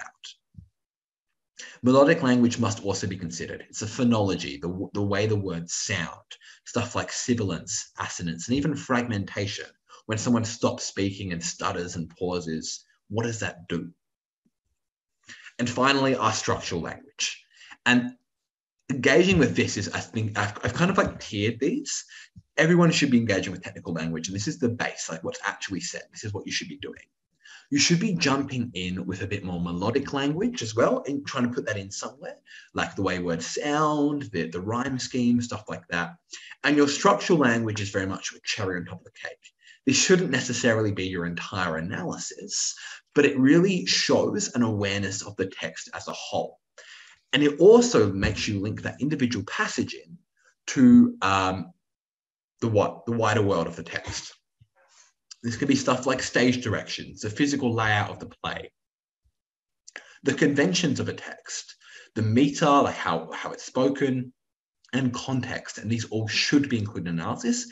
And this really distinguishes your analysis from, you're doing well to you're doing excellent. These are one of the things that I noticed that in my essays, I would never talk about. And I went through and read the exam report, and I was terrified because they were all so good. But I was like, I'm not going to be able to write like that. I'm going to try and write in the same style. And so instead of putting in a bunch of flowery language like they do in the exam report, I was like, they're talking about the structure of the play here, or the structure of the poem. I haven't been doing that. And when I started to do that, and when I started to actually look at, why these people were scoring highly, I realized that including this demonstrates a great understanding. And it shows how my ideas are linked to the text as a whole. This is I think personally, a really good way to distinguish yourself or distinguish your interpretation. So for example, and this here again is a bit verbose. I've just used one of my own examples. I know it's quite narcissistic, but I know my example is better than I know an random exam report ones. So in red is like the language techniques, in blue is the structure, and the melody is almost in purple. Now, there is a lot of overlap between a lot of these. So curiously, while the poems conform this skeleton of an AABB rhyme scheme and iambic pentameter, presents a verisimilitude of real life and indeed romantic poetry. So I'm saying, whilst the structure and the way it sounds is very similar to real life conversation, and also the type of poetry this guy's trying to create, the aestheticized sensationalism of then all smiles stop together appears incongruous. So I'm saying, well, the structure and the melody say one thing, but the actual language says something very, very different. And that's shown that I'm looking at this text in more ways than one. Indeed, the circuitous euphemism, so I'm talking again, a language technique, but I'm also describing my language technique. So what I'm doing here is I'm not saying there's a euphemism that does this, it makes the reader feel this. I'm saying this is a language technique, this is what it does, or this is the language technique, this is how it appears, and therefore this is how the reader feels. So the circuitous euphemism of too soon made glad, what it does is that it emphasizes that My Last Duchess is reminiscent of a performance. So again, that's another tip for you to kind of put an adjective in front of your meta language, so the examiner knows that you understand what it's doing, and then talk about how it impacts the reader. Where the hyperphora, of where you ask a question and you immediately answer it, of how shall I say, imbues a simplistic rhyme scheme with a sense of rehearsal. So here, what I'm essentially saying is, the structure and the melody of the poem seem very normal and very, basic. But the writing of the poem seems very complex and very different from that. In fact, when I look at the writing, the structure and melody no longer seem so basic. They actually seem like a performance. Or the reason why they're basic is because it's like a performance. That in this poem, the person who's speaking is speaking like this because he's done this many times. He's performing it. That's just an idea of taking different parts of a text to combine to an entire interpretation. So, awesome stuff. So I'm going to go through a couple of these briefly, then we're going to jump into a break. So in the previous exam reports, it's a little mean of them, little mean of VCAR, but we're going to use what we can. They include excerpts from people who haven't performed as well and compare them to people who've performed quite well. They don't do this anymore. I always feel bad, talking down to someone's writing. I think all writing is great, but I'm going to use this to kind of show you how VCAR differentiates your low to medium scorers and your high scorers. So here in this one, we haven't done any of these texts, and that's fine. I want you to look at the language they've used. First one, the relationship between an individual and the state is central to Shakespeare's play. Set in ancient Rome, the play explores the life of a man whose vocation is to serve both his family and Rome. All right, let's be real. This is boring. In fact, anyone who's ever read the text would know this. The examiner knows this. Let's jump straight in with some actual analysis, and we can raise all of these points, but through the lens of a text. So when Volumnia bows as if Olympus to a molehill, the utter demise of Coriolanus is accentuated by the unnatural creation of a fragmented and distorted familial bond. That's pretty sick. They've jumped straight in with analysis. The eyes of Virgilia and the cracked heart of an otherwise jocular Menenius convey the essence of despair and imbalance of the Roman body politic, which Coriolanus has engineered. So here they're saying, cool, exploring the life of a man whose vocation is to serve both his family and Rome. They said the same thing, but they're using textual evidence to do it. They're not just pulling it out of nowhere. As such, it is the heart of Coriolanus' internal conflict caught between his single honour and his contempt for the malignant plebeians, which forges the tragedy of his demise. So they've come up with an interpretation here. This has got no interpretation. This is just retelling the story. They come up with an interpretation here because of his contempt and his single honour, and then they've used everything else before it to explain why this is relevant. This is a great example. My next example is this. First one, the first passage denotes Antony's affection towards Cleopatra. Antony states, there is a beggary in love that can be reckoned, which indicates to the audience the degree of Antony's infatuation with Cleopatra is dominating him. The romance is frequently mentioned throughout the entirety of the play and reinforces a feminist view, which can be doubly observed. This is a close analysis piece. I know it says feminist view, but it is a close analysis piece. It's taken from section B. Or they didn't have section, they had only one section back then, but it was just close analysis. This is good. They're relating to textual evidence. This is definitely more of a medium high range, but there's no actual evidence. They haven't provided any. Let's jump into a high scoring one. Through the elemental imagery and grand language of passage 3, Shakespeare showcases the multiple facets of Egypt's vivacious queen, unlimited by cultural divides. This is a killer opening sentence. We're telling the reader exactly what we're going to be talking about. The ritualistic solemnity of "give me my robe, put on my crown" invokes the orderly ambience of Rome, where suicide is perceived as a noble act. Itself seems to be of the high Roman fashion. They're using quotes to back up, or textual evidence to back up what they're saying. And so they're not just saying, cool, this is what this does. They're linking that to an overall idea.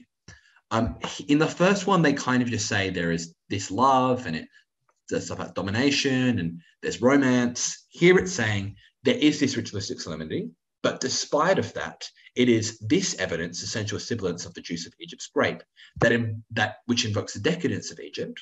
So the sibilance that invokes decadence, and that exists amongst noble suicide. These two things exist as one. Therefore, Cleopatra's declaration of "I am earth, I'm fire and air" lends her an amorphous quality, separating her from this tiny earth. So showing these contradictions has led us to our interpretation. That's sort of, again, what I want you to focus on is look at the language. What does the reader say? Use evidence. What does the reader think? And then link that to your interpretation. Don't just put in a bunch of random language analysis. Alrighty, we're going to briefly jump into a couple more videos and then we're going to take a quick break. Hi, my name is Ophelia. I'm a communication specialist at UBS. As part of my role, I manage external communications, and that includes media liaison, journalist relationships, and myself and the team also manage community impact in Australia and New Zealand. So that involves grant giving to various charities and also volunteering. My biggest career highlight to date is probably managing to transition between one industry and the other. And so when I started off, I was working in luxury fashion and lifestyle, and I made the change to financial services.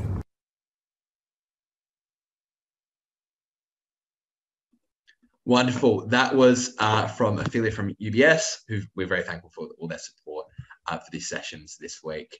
Alrighty, so we're going to take a quick 5-minute break here, refresh our brains, get our minds active for the last part of our session on close analysis for today. You've all been doing great work so far. Thanks for all your contributions. Remember, any questions, pop them in the Q&A section of the Mentimeter. But we're going to reconvene here at 4:11. We'll come back at 4:11 and we'll get started for our next section. So grab a glass of water, take a break, and see you shortly.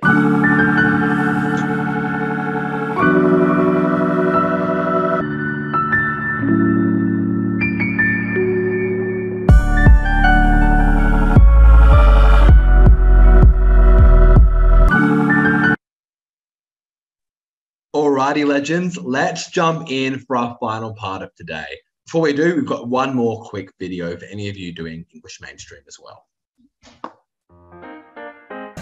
Hi, my name's Susan and I'm one of the English tutors here at Skyline Hatch, and I'll be running the Ransom and the Queen Masterclass for comparative text response. This masterclass is essentially just a deep dive into Ransom and the Queen. So we'll kind of look at analysing each text separately, then we'll look at some really good examples of comparisons to answer different essay prompts, and we'll also look at some high scoring and low scoring essay responses to Ransom and the Queen comparative prompts. I hope to see you there. Alrighty, awesome stuff. Okay, so let's continue. Well, we've done a bit on language analysis. What actually is section B? So in section B, we've got to develop an informed analysis of a text demonstrated by relevant and plausible interpretation. Relevant and plausible. Again, this goes back to my Harry Potter analogy. You could write about Harry Potter being about aliens, but you're not going to have much evidence. You can write about other things with evidence. So they say you require analysis and close reading of textual details from 3 given passages, at least 2, to support a detailed explanation of the text. Never do just 2. I will tell you, I've never seen a high scoring essay that has just done 2 passages. I personally started off with doing 2 in depth and then mentioning the 3rd where I could, comparing it, etc., etc. As long as you reference the 3rd, that's fine. Now, it's not good to do 3 mediocre interpretations of 3 passages if you feel like you can't do 3 good interpretations. Or a good interpretation of each passage, don't worry. Do 2 of them and reference a 3rd, but always make sure you've talked about all 3. You've also got to analyse how key passages, moments, and views and values are suggested to contribute to an overall interpretation and understand how views and values may be suggested. So you've got to look at the wider picture, the wider text. The classic stitch up for VC students, and this is what I was doing when I was in year 12. I would I'd do paragraph, passage by passage, paragraph by paragraph, and I'd write a separate analysis in each of them. At the end, there would be no link between any of them. Your analysis is about the 3 passages and how they impact the text as a whole. They've been chosen for a specific reason. They haven't picked out 3 random passages. VCAR hasn't done that. They've chosen them for a reason. So make sure you try and add it all together and come up with an overall interpretation. How I suggest you do this, and I touched on this earlier, you analyse the effect of the language device, you discuss how the effect lends itself to an interpretation, and examine how that feature affects the reader's understanding. So what is the effect? And that can be something as simple as the aestheticized sensationalism, or the explosive language, or like the abrasive rhyming scheme. Then discuss how the effect lends itself to interpretation. It might illustrate X, Y, Z, and then you talk about how that impacts the reader. And here's a quote from the exam report.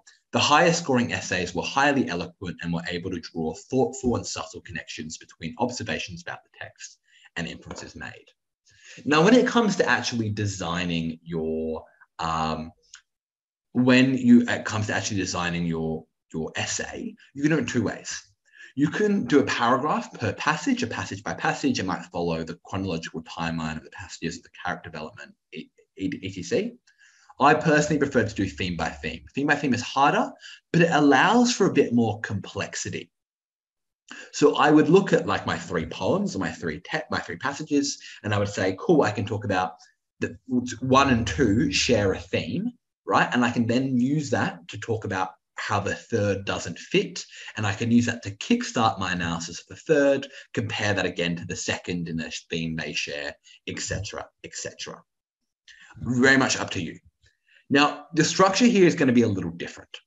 So your intro, like you don't want to waste time on introduction. You're not getting marks for your understanding of all the nuances. You're getting marks for your interpretation and your analysis. If you write an introduction, in my opinion, you're wasting valuable time and valuable space that you could be using to talk about the language. So I think your intro should just be your first paragraph, where you begin with analysis and give a shallow overview of the overall interpretation. Again, you can structure passage by passage or theme by theme, but personally, I began my first paragraph by comparing 2 poems, discussed one in depth, and used a comparison or lack thereof to transition to the third. So, for example, whilst the soft phonology of place, pace, and face reiterate the simplicity inherent in romantic idealizations of love, great. So I've talked about what the effect of language is, what the language does, and the impact. Apologies. The liberating blank verse of the second poem, Fra Lippo Lippi, foregoes in order to asceticism in search for a sense of freedom that lies in the recognition of imperfection. Cool, so I've compared my first 2. Indeed, as Robert Browning litters his prose with ellipses and hyphens, the caesure he creates emphasizes a difficulty in articulating the impressionistic concept of soul as the prior attempts to transfix Lippi's work into something more perfect. So great, I've now kind of used that to use my analysis to kickstart my interpretation. Here, Browning excoriates the imposition of one's own subjective truth onto reality's ephemeral metaphors of fire, smoke, illustrate the ridiculousness of enforcing such incorporeal concepts over the empirical nature of faces, arms, legs, and bodies. And I've used the previous stuff and the previous evidence to sort of kickstart my analysis. Your structure should paragraphs should either focus on a passage or a theme, but you don't need a defined order. Ensure your analysis is expressive and insightful, and you're aiming to maintain an interpretation. Again, with the building a cake analogy, you want to get the cake at the end, and your first paragraph's the eggs and the flour, your second paragraph's the milk and the butter. Your third paragraph can't suddenly be like the pickles and the tomatoes, because that doesn't fit in. You need to make sure you're having an interpretation and that kind of fits in. You can do a paragraph that's about, an opposite idea, but you've got to make sure you link that into the overall interpretation. You should be making your reference to views and values, the author and society beyond the text, as well as other parts of the text. It's really, really important to show that this is a whole list. You're not just analysing 3 passages, you're analysing a whole text using the 3 passages. So referencing other parts of the text, and just references, not analysis, shows that this extends beyond the 3 passages. It shows that it goes into the wider world. And like with section A, as I was just saying, and critiquing your own interpretation can add nuance. Your conclusion should still continue with language analysis, and I would just pop this on at the end of my final paragraph. It's really important to make links to important parts of the text, especially the ending, and strengthen your connection to the text's wider meaning with views and values. So I said here, although conformity is inherent to the very bedrock of his poems, Browning's presentation of the very real world in which nothing is glamorized in Fra Lippo Lippi, one of the poems, lends itself to the search for meaning in the bleakness of modernity. Now, I can't just say this. I can't just say that it does this, but all of my body paragraphs have been talking about this idea. So I've kind of summarized what I've been saying. Indeed, in the rapidly changing world of the 19th century, Browning rejects the romantic discourse with which he's become familiarized for a tactile, albeit depressing, reality. So here, and that's my final big interpretation. I'm saying, there's a changing world. Browning's poetry, and I've talked about, and again in my paragraphs, I've talked about how Browning does a lot of romantic work, but then he's also letting that go a bit. He's shown that he's rejecting this discourse, and he's favouring the real world in which we live, which can often be depressing. Awesome stuff. Alrighty. So We're going to spend a bit of time analysing some poetry. We'll go through some stuff. We're not going to spend too long. It's going to be a couple of minutes here, but I'll read through this poem. This is one of the texts that you may be studying. If you have, great. If you haven't, cool. Let's just look at specific language examples and sort of work out. And again, if we go all the way back, if you excuse me going back to this, look at the effective language device, how the effect leads to an interpretation, and how it impacts the understanding of the reader. First, are you our sort of person? Do you wear a glass eye, false teeth, or a crutch, a brace or a hook, rubber breasts or a rubber crotch? Now, when I read this out, pay attention also to the way I'm reading it, because that goes back to the ideas we talked about earlier, the technical, the structural, and the melodic language. Stitches to show something's missing? No, no. Then how can we give you a thing? Stop crying. Open your hand. Empty, empty. Here is a hand to fill it and willing to bring teacups and roll away headaches and do whatever you tell it. Will you marry it? It is guaranteed to thumb shut your eyes at the end and dissolve of sorrow. We will make new stock from the salt. I notice you are stark naked. How about this suit? Black and stiff, but not a bad fit. Will you marry it? It is waterproof, shatterproof, proof against fire and bombs through the roof. Believe me, they'll bury you in it. Now your head, excuse me, is empty. I have a ticket for that. Come here, sweetie, out of that closet. Well, what do you think of that? Naked as paper to start, but in 25 years she'll be silver and 50 gold. A living doll. Everywhere you look, it can sew, it can cook, it can talk, talk, talk. It works. There is nothing wrong with it. You have a hole, it's a poultice. You have an eye, it's an image. My boy, it's your last resort. Will you marry it, marry it, marry it? I really like this poem. I think it's really great. I think it's one of those poems where you don't need to really understand as much of what's going on to analyze this. If you haven't seen this, you don't understand too much about it, have a look at maybe the rhyme scheme. What is the impact of having there being some rhyming words, but most of the time there's not rhyming? What is the impact of, these full stops? What is the impact of the questions?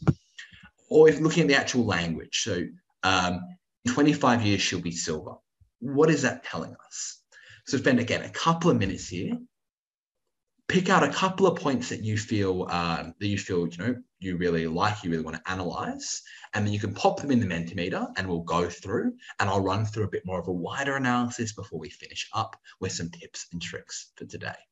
Again, a couple of minutes here, give it a go. And again, it can just be dot points.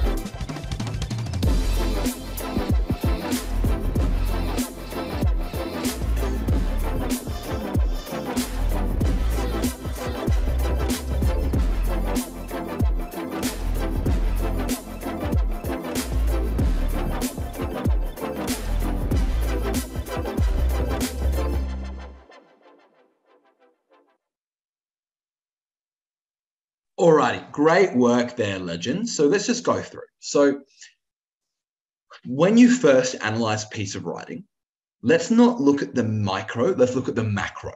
So the first things first, let's talk about what it actually is. Well, this is a dramatic monologue. It's an assessment of the applicant. The structure builds the illusion the applicant direly needs a wife who the speaker strips of their agency. It's a sales pitch. That's what it is. What are the major language techniques? Repetition. This repetition it's a bit creepy, but mostly it drives repetition. There's no real rhyme scheme or proper meter, but the variability succeeds in creating an illusion of conversation. It actually seems like even there's one person speaking, but the change in how they're speaking, the rhyme scheme, everything like that, creates this illusion of conversation. And in the context of this is something you should know about all of the text you analyze. Plath actually died by suicide shortly after an anthology. His poem was released, and the fractured and depressing nature of the poem offers a bit of insight into, how she was feeling. So first things first, are you a sort of person, a false eye, a glass eye, false teeth, or a crutch, a brace, or a hook, rubber breast, or a rubber crotch? The R implies a larger organization, maybe society itself. The nondescript setting forces the reader into applicant's shoes. I sort of imagine like a very classic sort of like office building, cubicle, stuff like that, and they're talking to someone. The sort of person confines masculinity into a binary, like they can't be, or that they can't have anything fake on them. They can't be disabled or anything like that. And the polysyndeton and the repeated R sound, the stresses invokes a very guttural, aggressive tone. This is the melodic stuff. So looking at the or, rubber, or rubber, it's quite aggressive. The stitches to show something's missing. The sibilance emphasizes a very fast-paced tone. Stitches show something's missing, and the fast-paced tone sort of makes it normal or normalizes this discrimination. And the hyperphora of empty. It's a question and it's a statement. And it, again, emphasizes a further sense of quick conversation. And it also foreshadows, the hand, giving your hand away in marriage, foreshadows that this is about woman and femininity and women's roles in society. The enjambment, or the lack of enjambment rather, symbolizes a sense of finality in the speaker's expression. The stop crying, line by itself. That is it. That is what you have to do. There's no continuation of this. Conversation over. Then this imagery of this disembodied hand to bring teacups and roll away headaches parallels the thematic misogyny, the misogyny that exists throughout this poem. Reducing the wife that is being offered to the domestic duties and the stripping the agency. And it's not her, it's it. That's quite dehumanizing.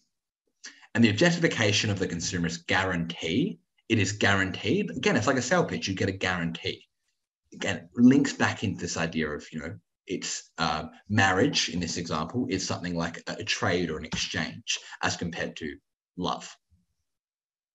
And the vivid imagery of Dissolve the Sorrow presents a poetic tapestry that suggests the woman's codependency, with references to the fact that this is the opinions of wider society, the use of we, the continued use of are. It's not one person talking, it's this person talking on behalf of society.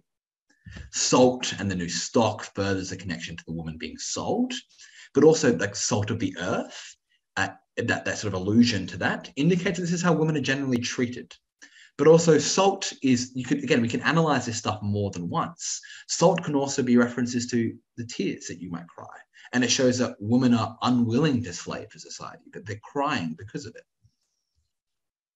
The fit and it, proof and roof and it, so A, there's now a rhyme scheme. It's kind of weird. And it imbues a sense of familiarity, but the simplicity of the rhymes. It's a very simple rhyme scheme. It suggests the speaker isn't really bothering. He's done this so many times. It's like a performance. It's like, oh yeah, I'm just going to do it. It's not complicated. The absolute lack of an answer from the applicant parallels their protector role.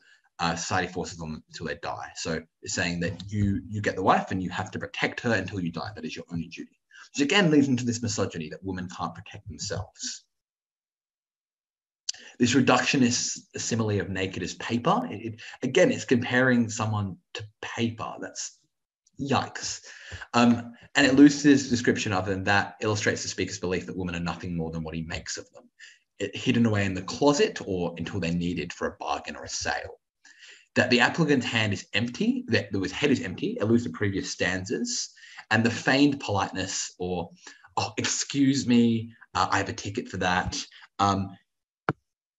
In my view, and again, this isn't a definitive interpretation of the poem, this is my view and how I would pick this apart.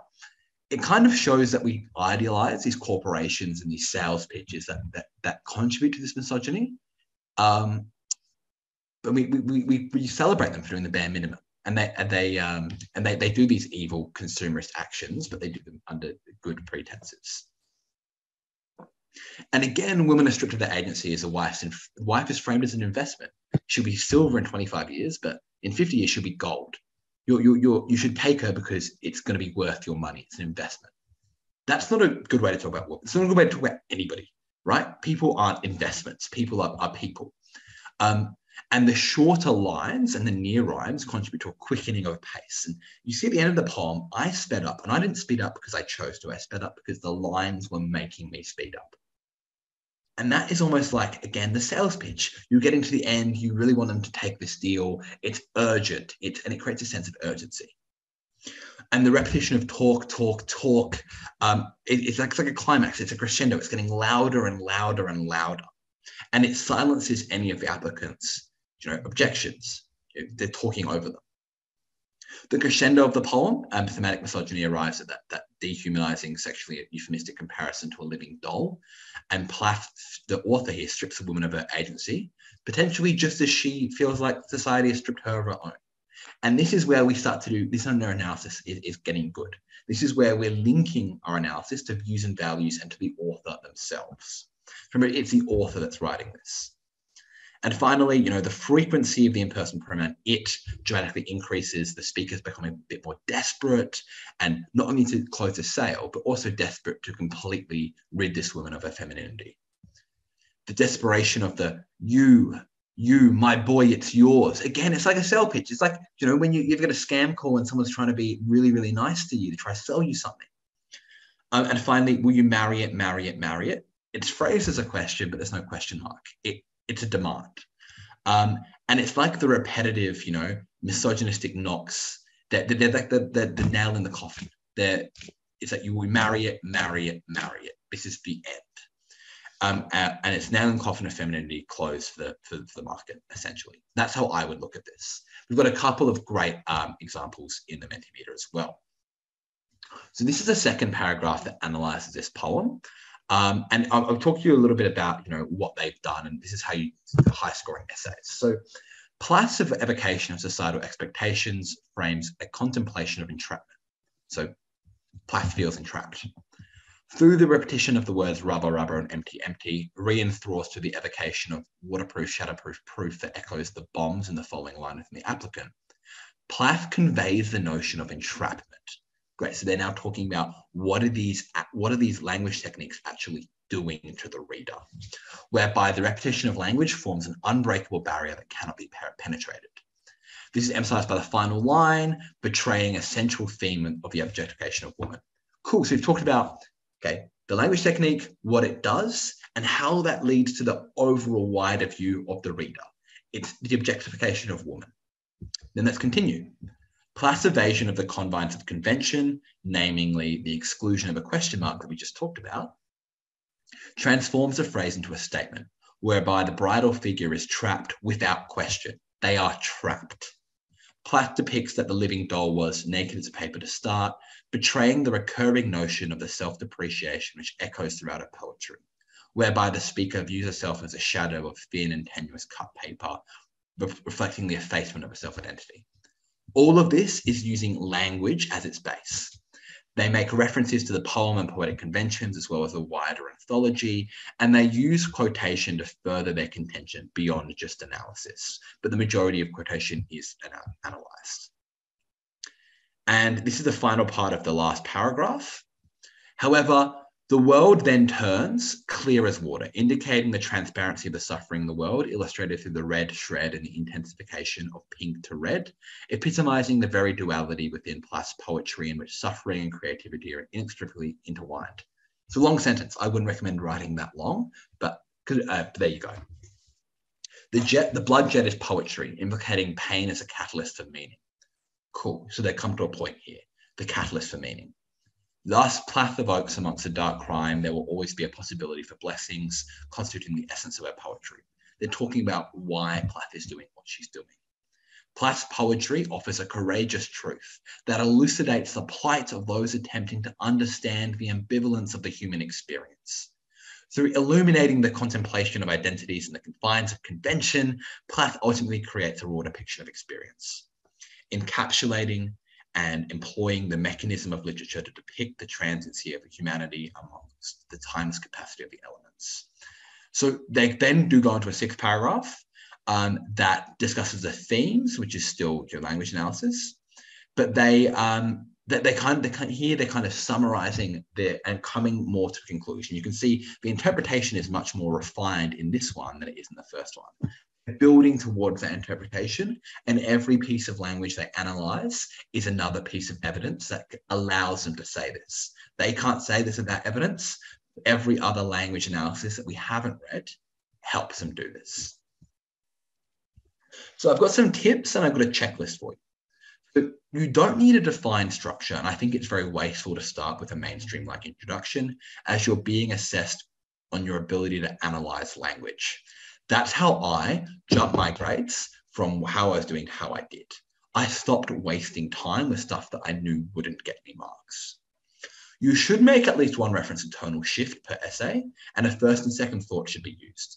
What this means is referencing stuff like the structural things should be done, and you should do it at least once. Tonal shift is a great one, where the tone and the atmosphere of the passage changes.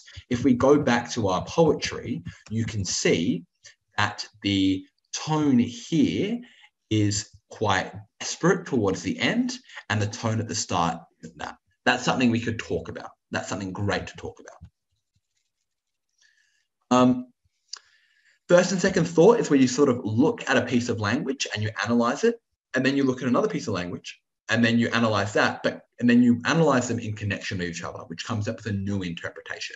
Things can exist on their own in a vacuum, but we're not talking about what the language technique does by itself. We're talking about it in terms of the wider scope. You should reference to the author and the time period, and that strengthens your demonstration of textual knowledge. And your interpretation shouldn't be a simple explanation of a plot or a character point. It should be something specific, interesting, and engaging. Usually something to do with how the world, something to do with how the world beyond the text, how we should act or whatever. For example, for Cat on a Hot Tin Roof, saying that Cat on a Hot Tin Roof is about Brick hiding his homosexuality. That's not a good interpretation. You could say Cat on a Hot Tin Roof is about the way the American dream forces characters, men and women, forces characters to abide by rigid social guidelines with which they don't believe. That's much better. It's much more detailed, but also allows us more space to explore that. So here's your checklist. You haven't analysed the passages individually. Your interpretation has been maintained throughout and analysis interlinked. You've cited beginnings, turning points, and resolutions from the text as insights into the story and related those back to your analysis. You've shown how the passages are holistically significant to the text. You've analysed language, not just retold the story. You've used a range of language features, and you've introduced a basic interpretation and used analysis to slowly build to something more complicated. Alrighty.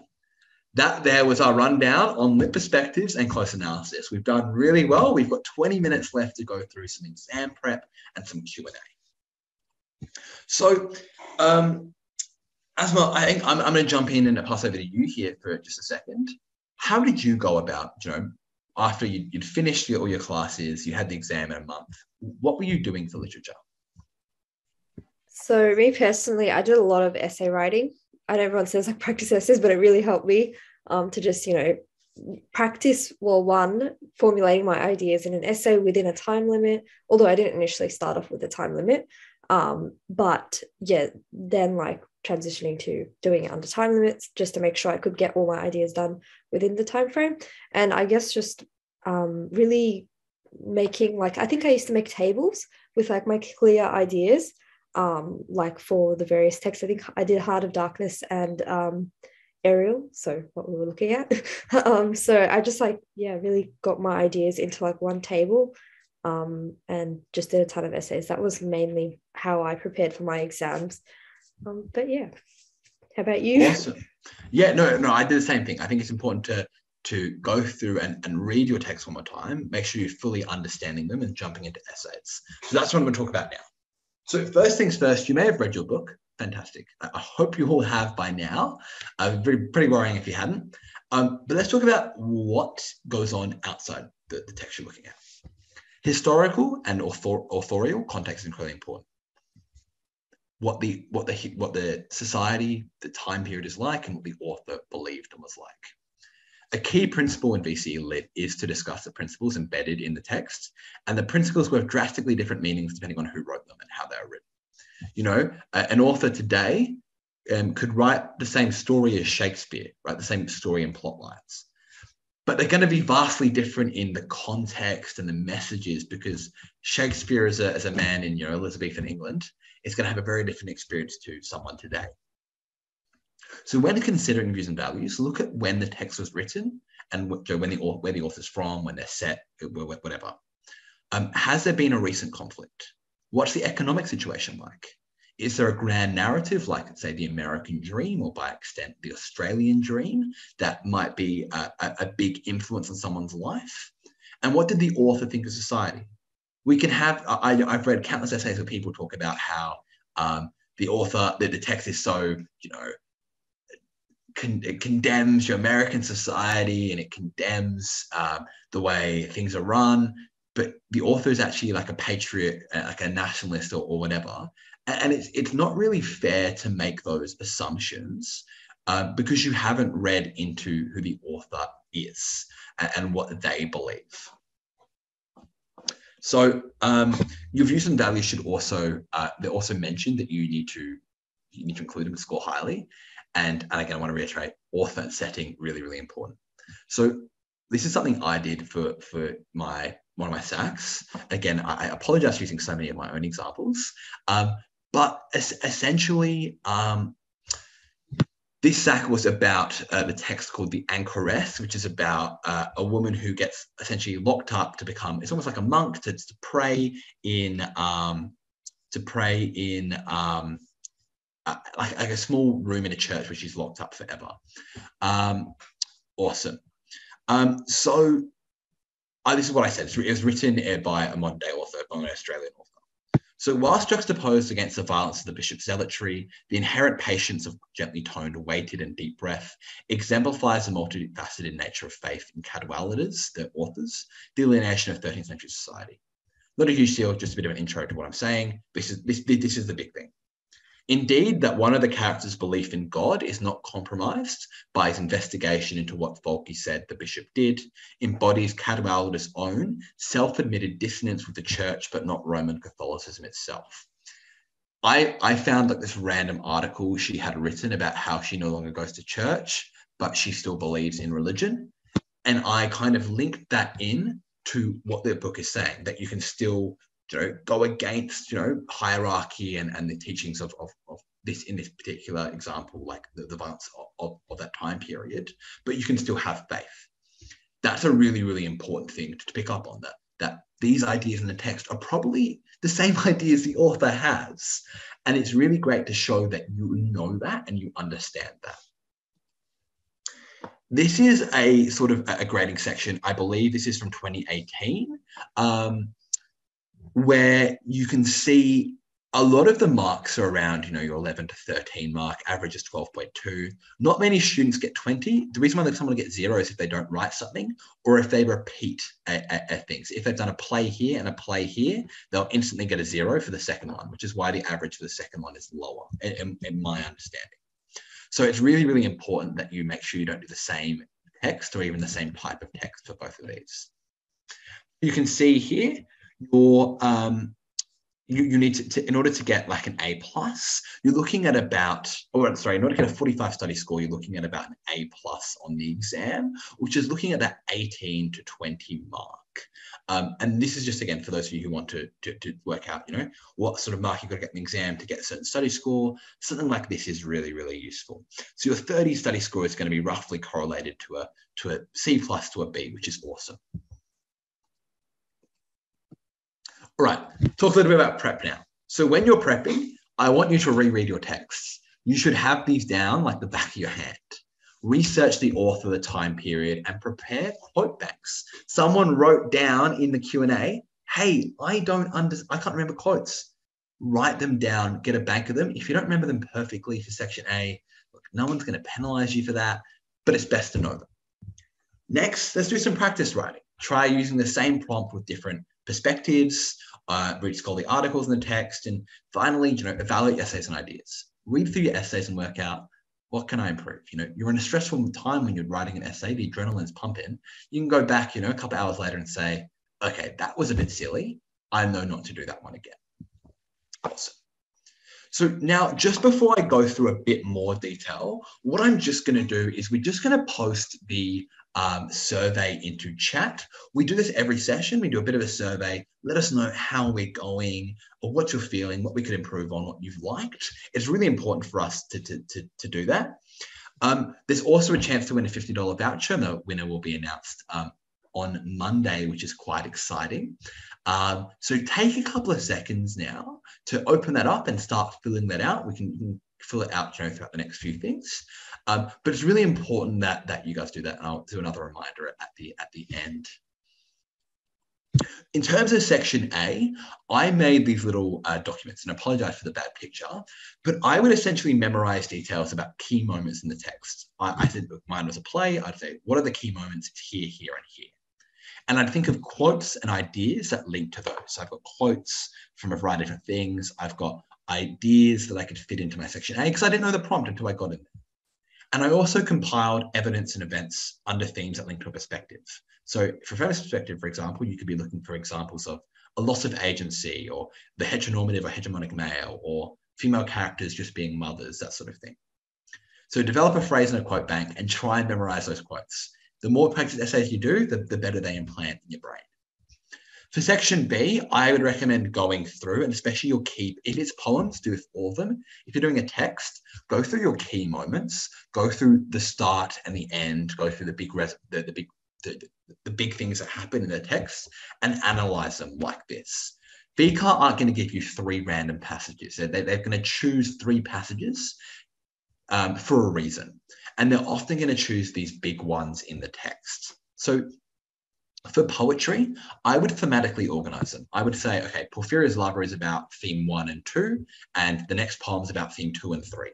So I knew if I got those 2 poems in the same exam, I could compare those 2 very easily.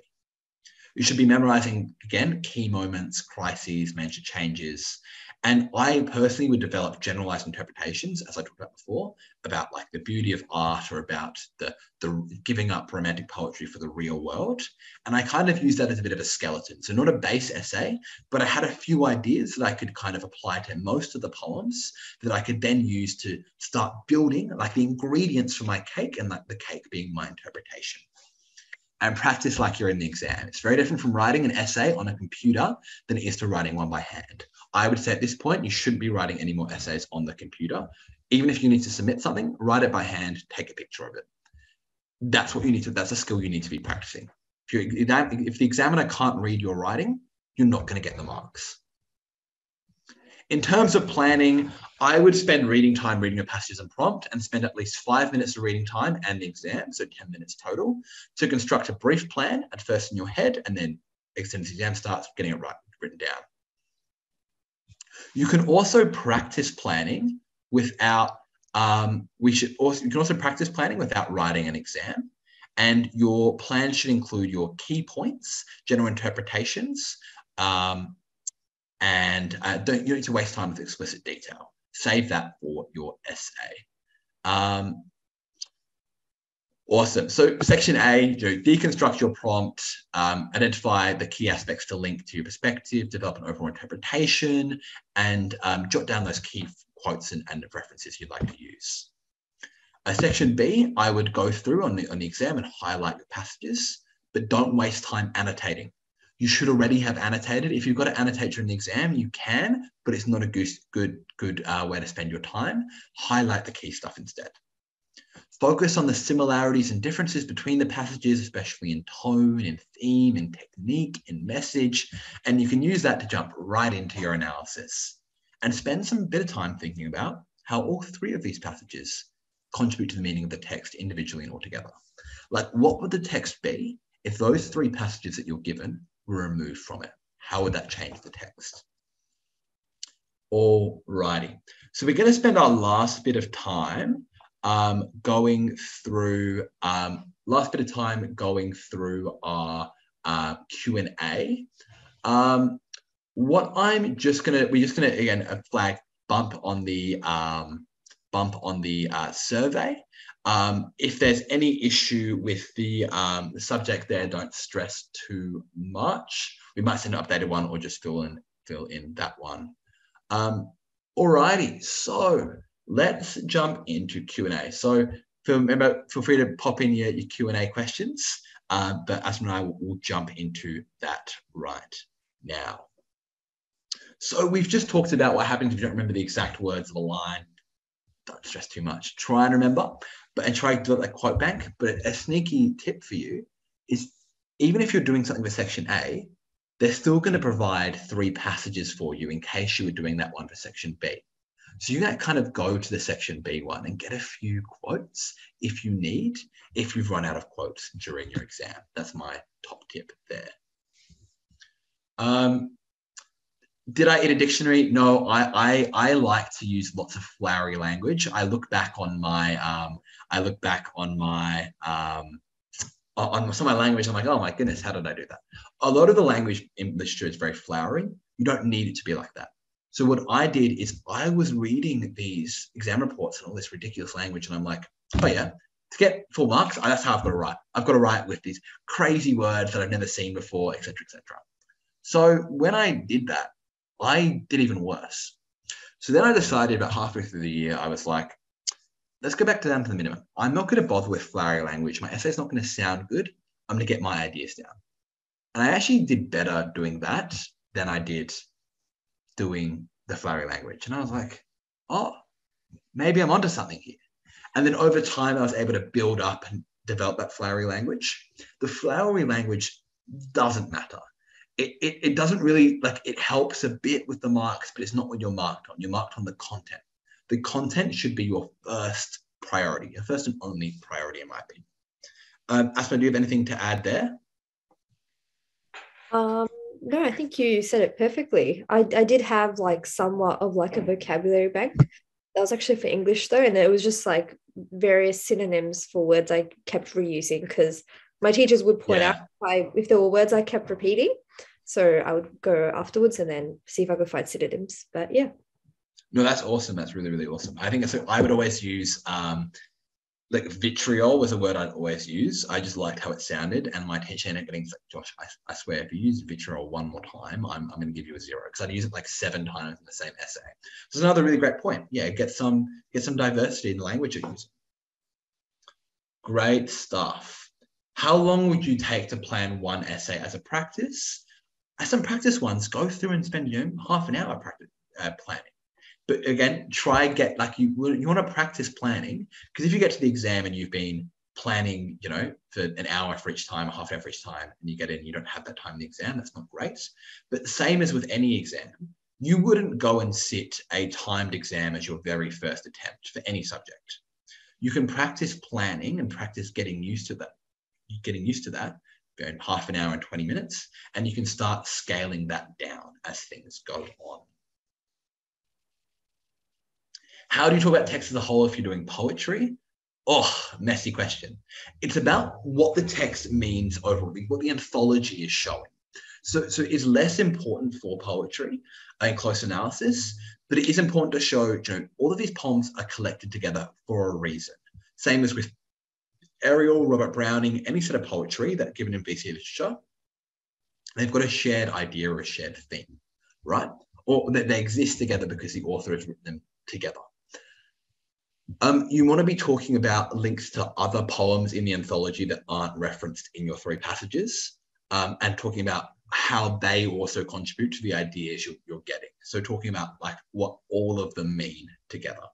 Asma, I'm not sure what you did with Ariel. Do you have any insight there? Sorry, I was just trying to unmute myself. Yeah, from what I remember, like, yeah, it was quite like that's the thing, you have to really know your text if you want to talk about it as a whole as well. I'm not sure if I have any specific tips. I guess just like look for the key ideas that you can connect and relate back to the text as a whole. I'm not sure if that's awesome. I think that's a perfect point. We'll do a couple more questions. I just want to flag, make sure you filled out that survey, chance to win $50 voucher. There's 2 links. Obviously, the previous one did have that legal studies on it. Not a huge deal if you filled that one out, but there is a new link there if you'd like to fill it out for the literature session. Again, doesn't matter if you already filled it out for the legal one. That's fine. Alrighty. Our next question. Let's have a look. Oh, sorry, we've done all of this. Oh, and I think we may have finished up all of our questions for today. So I'm going to swap back to my other screen. Again, fill out that survey. Let us know what you think. But thank you so much for your attendance today. We've really appreciated it. On the slides, there are a couple of practice ones that I've kind of given to have a go. Some are no longer, some of you just a bit of practice if you want to practice random ones. Section A, I've got one about Ariel and how it's exploration into the failures of modern society and Carpentaria. And then a couple of poem collections for section B if you want to have a look at those. There are sessions on tomorrow, which is quite exciting. If you haven't, we've shown in the videos, if you haven't signed up yet, sign up for those. But thank you very much for your attendance today. We've really appreciated it. I'm just going to move back. You can use the QR code here to fill in that survey. Make sure you fill that one out. But thank you so much for your attendance today. We've really appreciated it. Awesome. Thank you very much. Asma, do you have anything to say? Thank you all for attending. I really hope you enjoyed it. And yeah, Josh, you did a fantastic job. So yeah, awesome. Thank you very much. Thank you. Best of luck for the exams, everyone. They're coming up soon, but keep practicing, keep working, keep reading your texts. Thank you very much, Skyline Hatch and to UBS for the session today. And we'll catch you all later.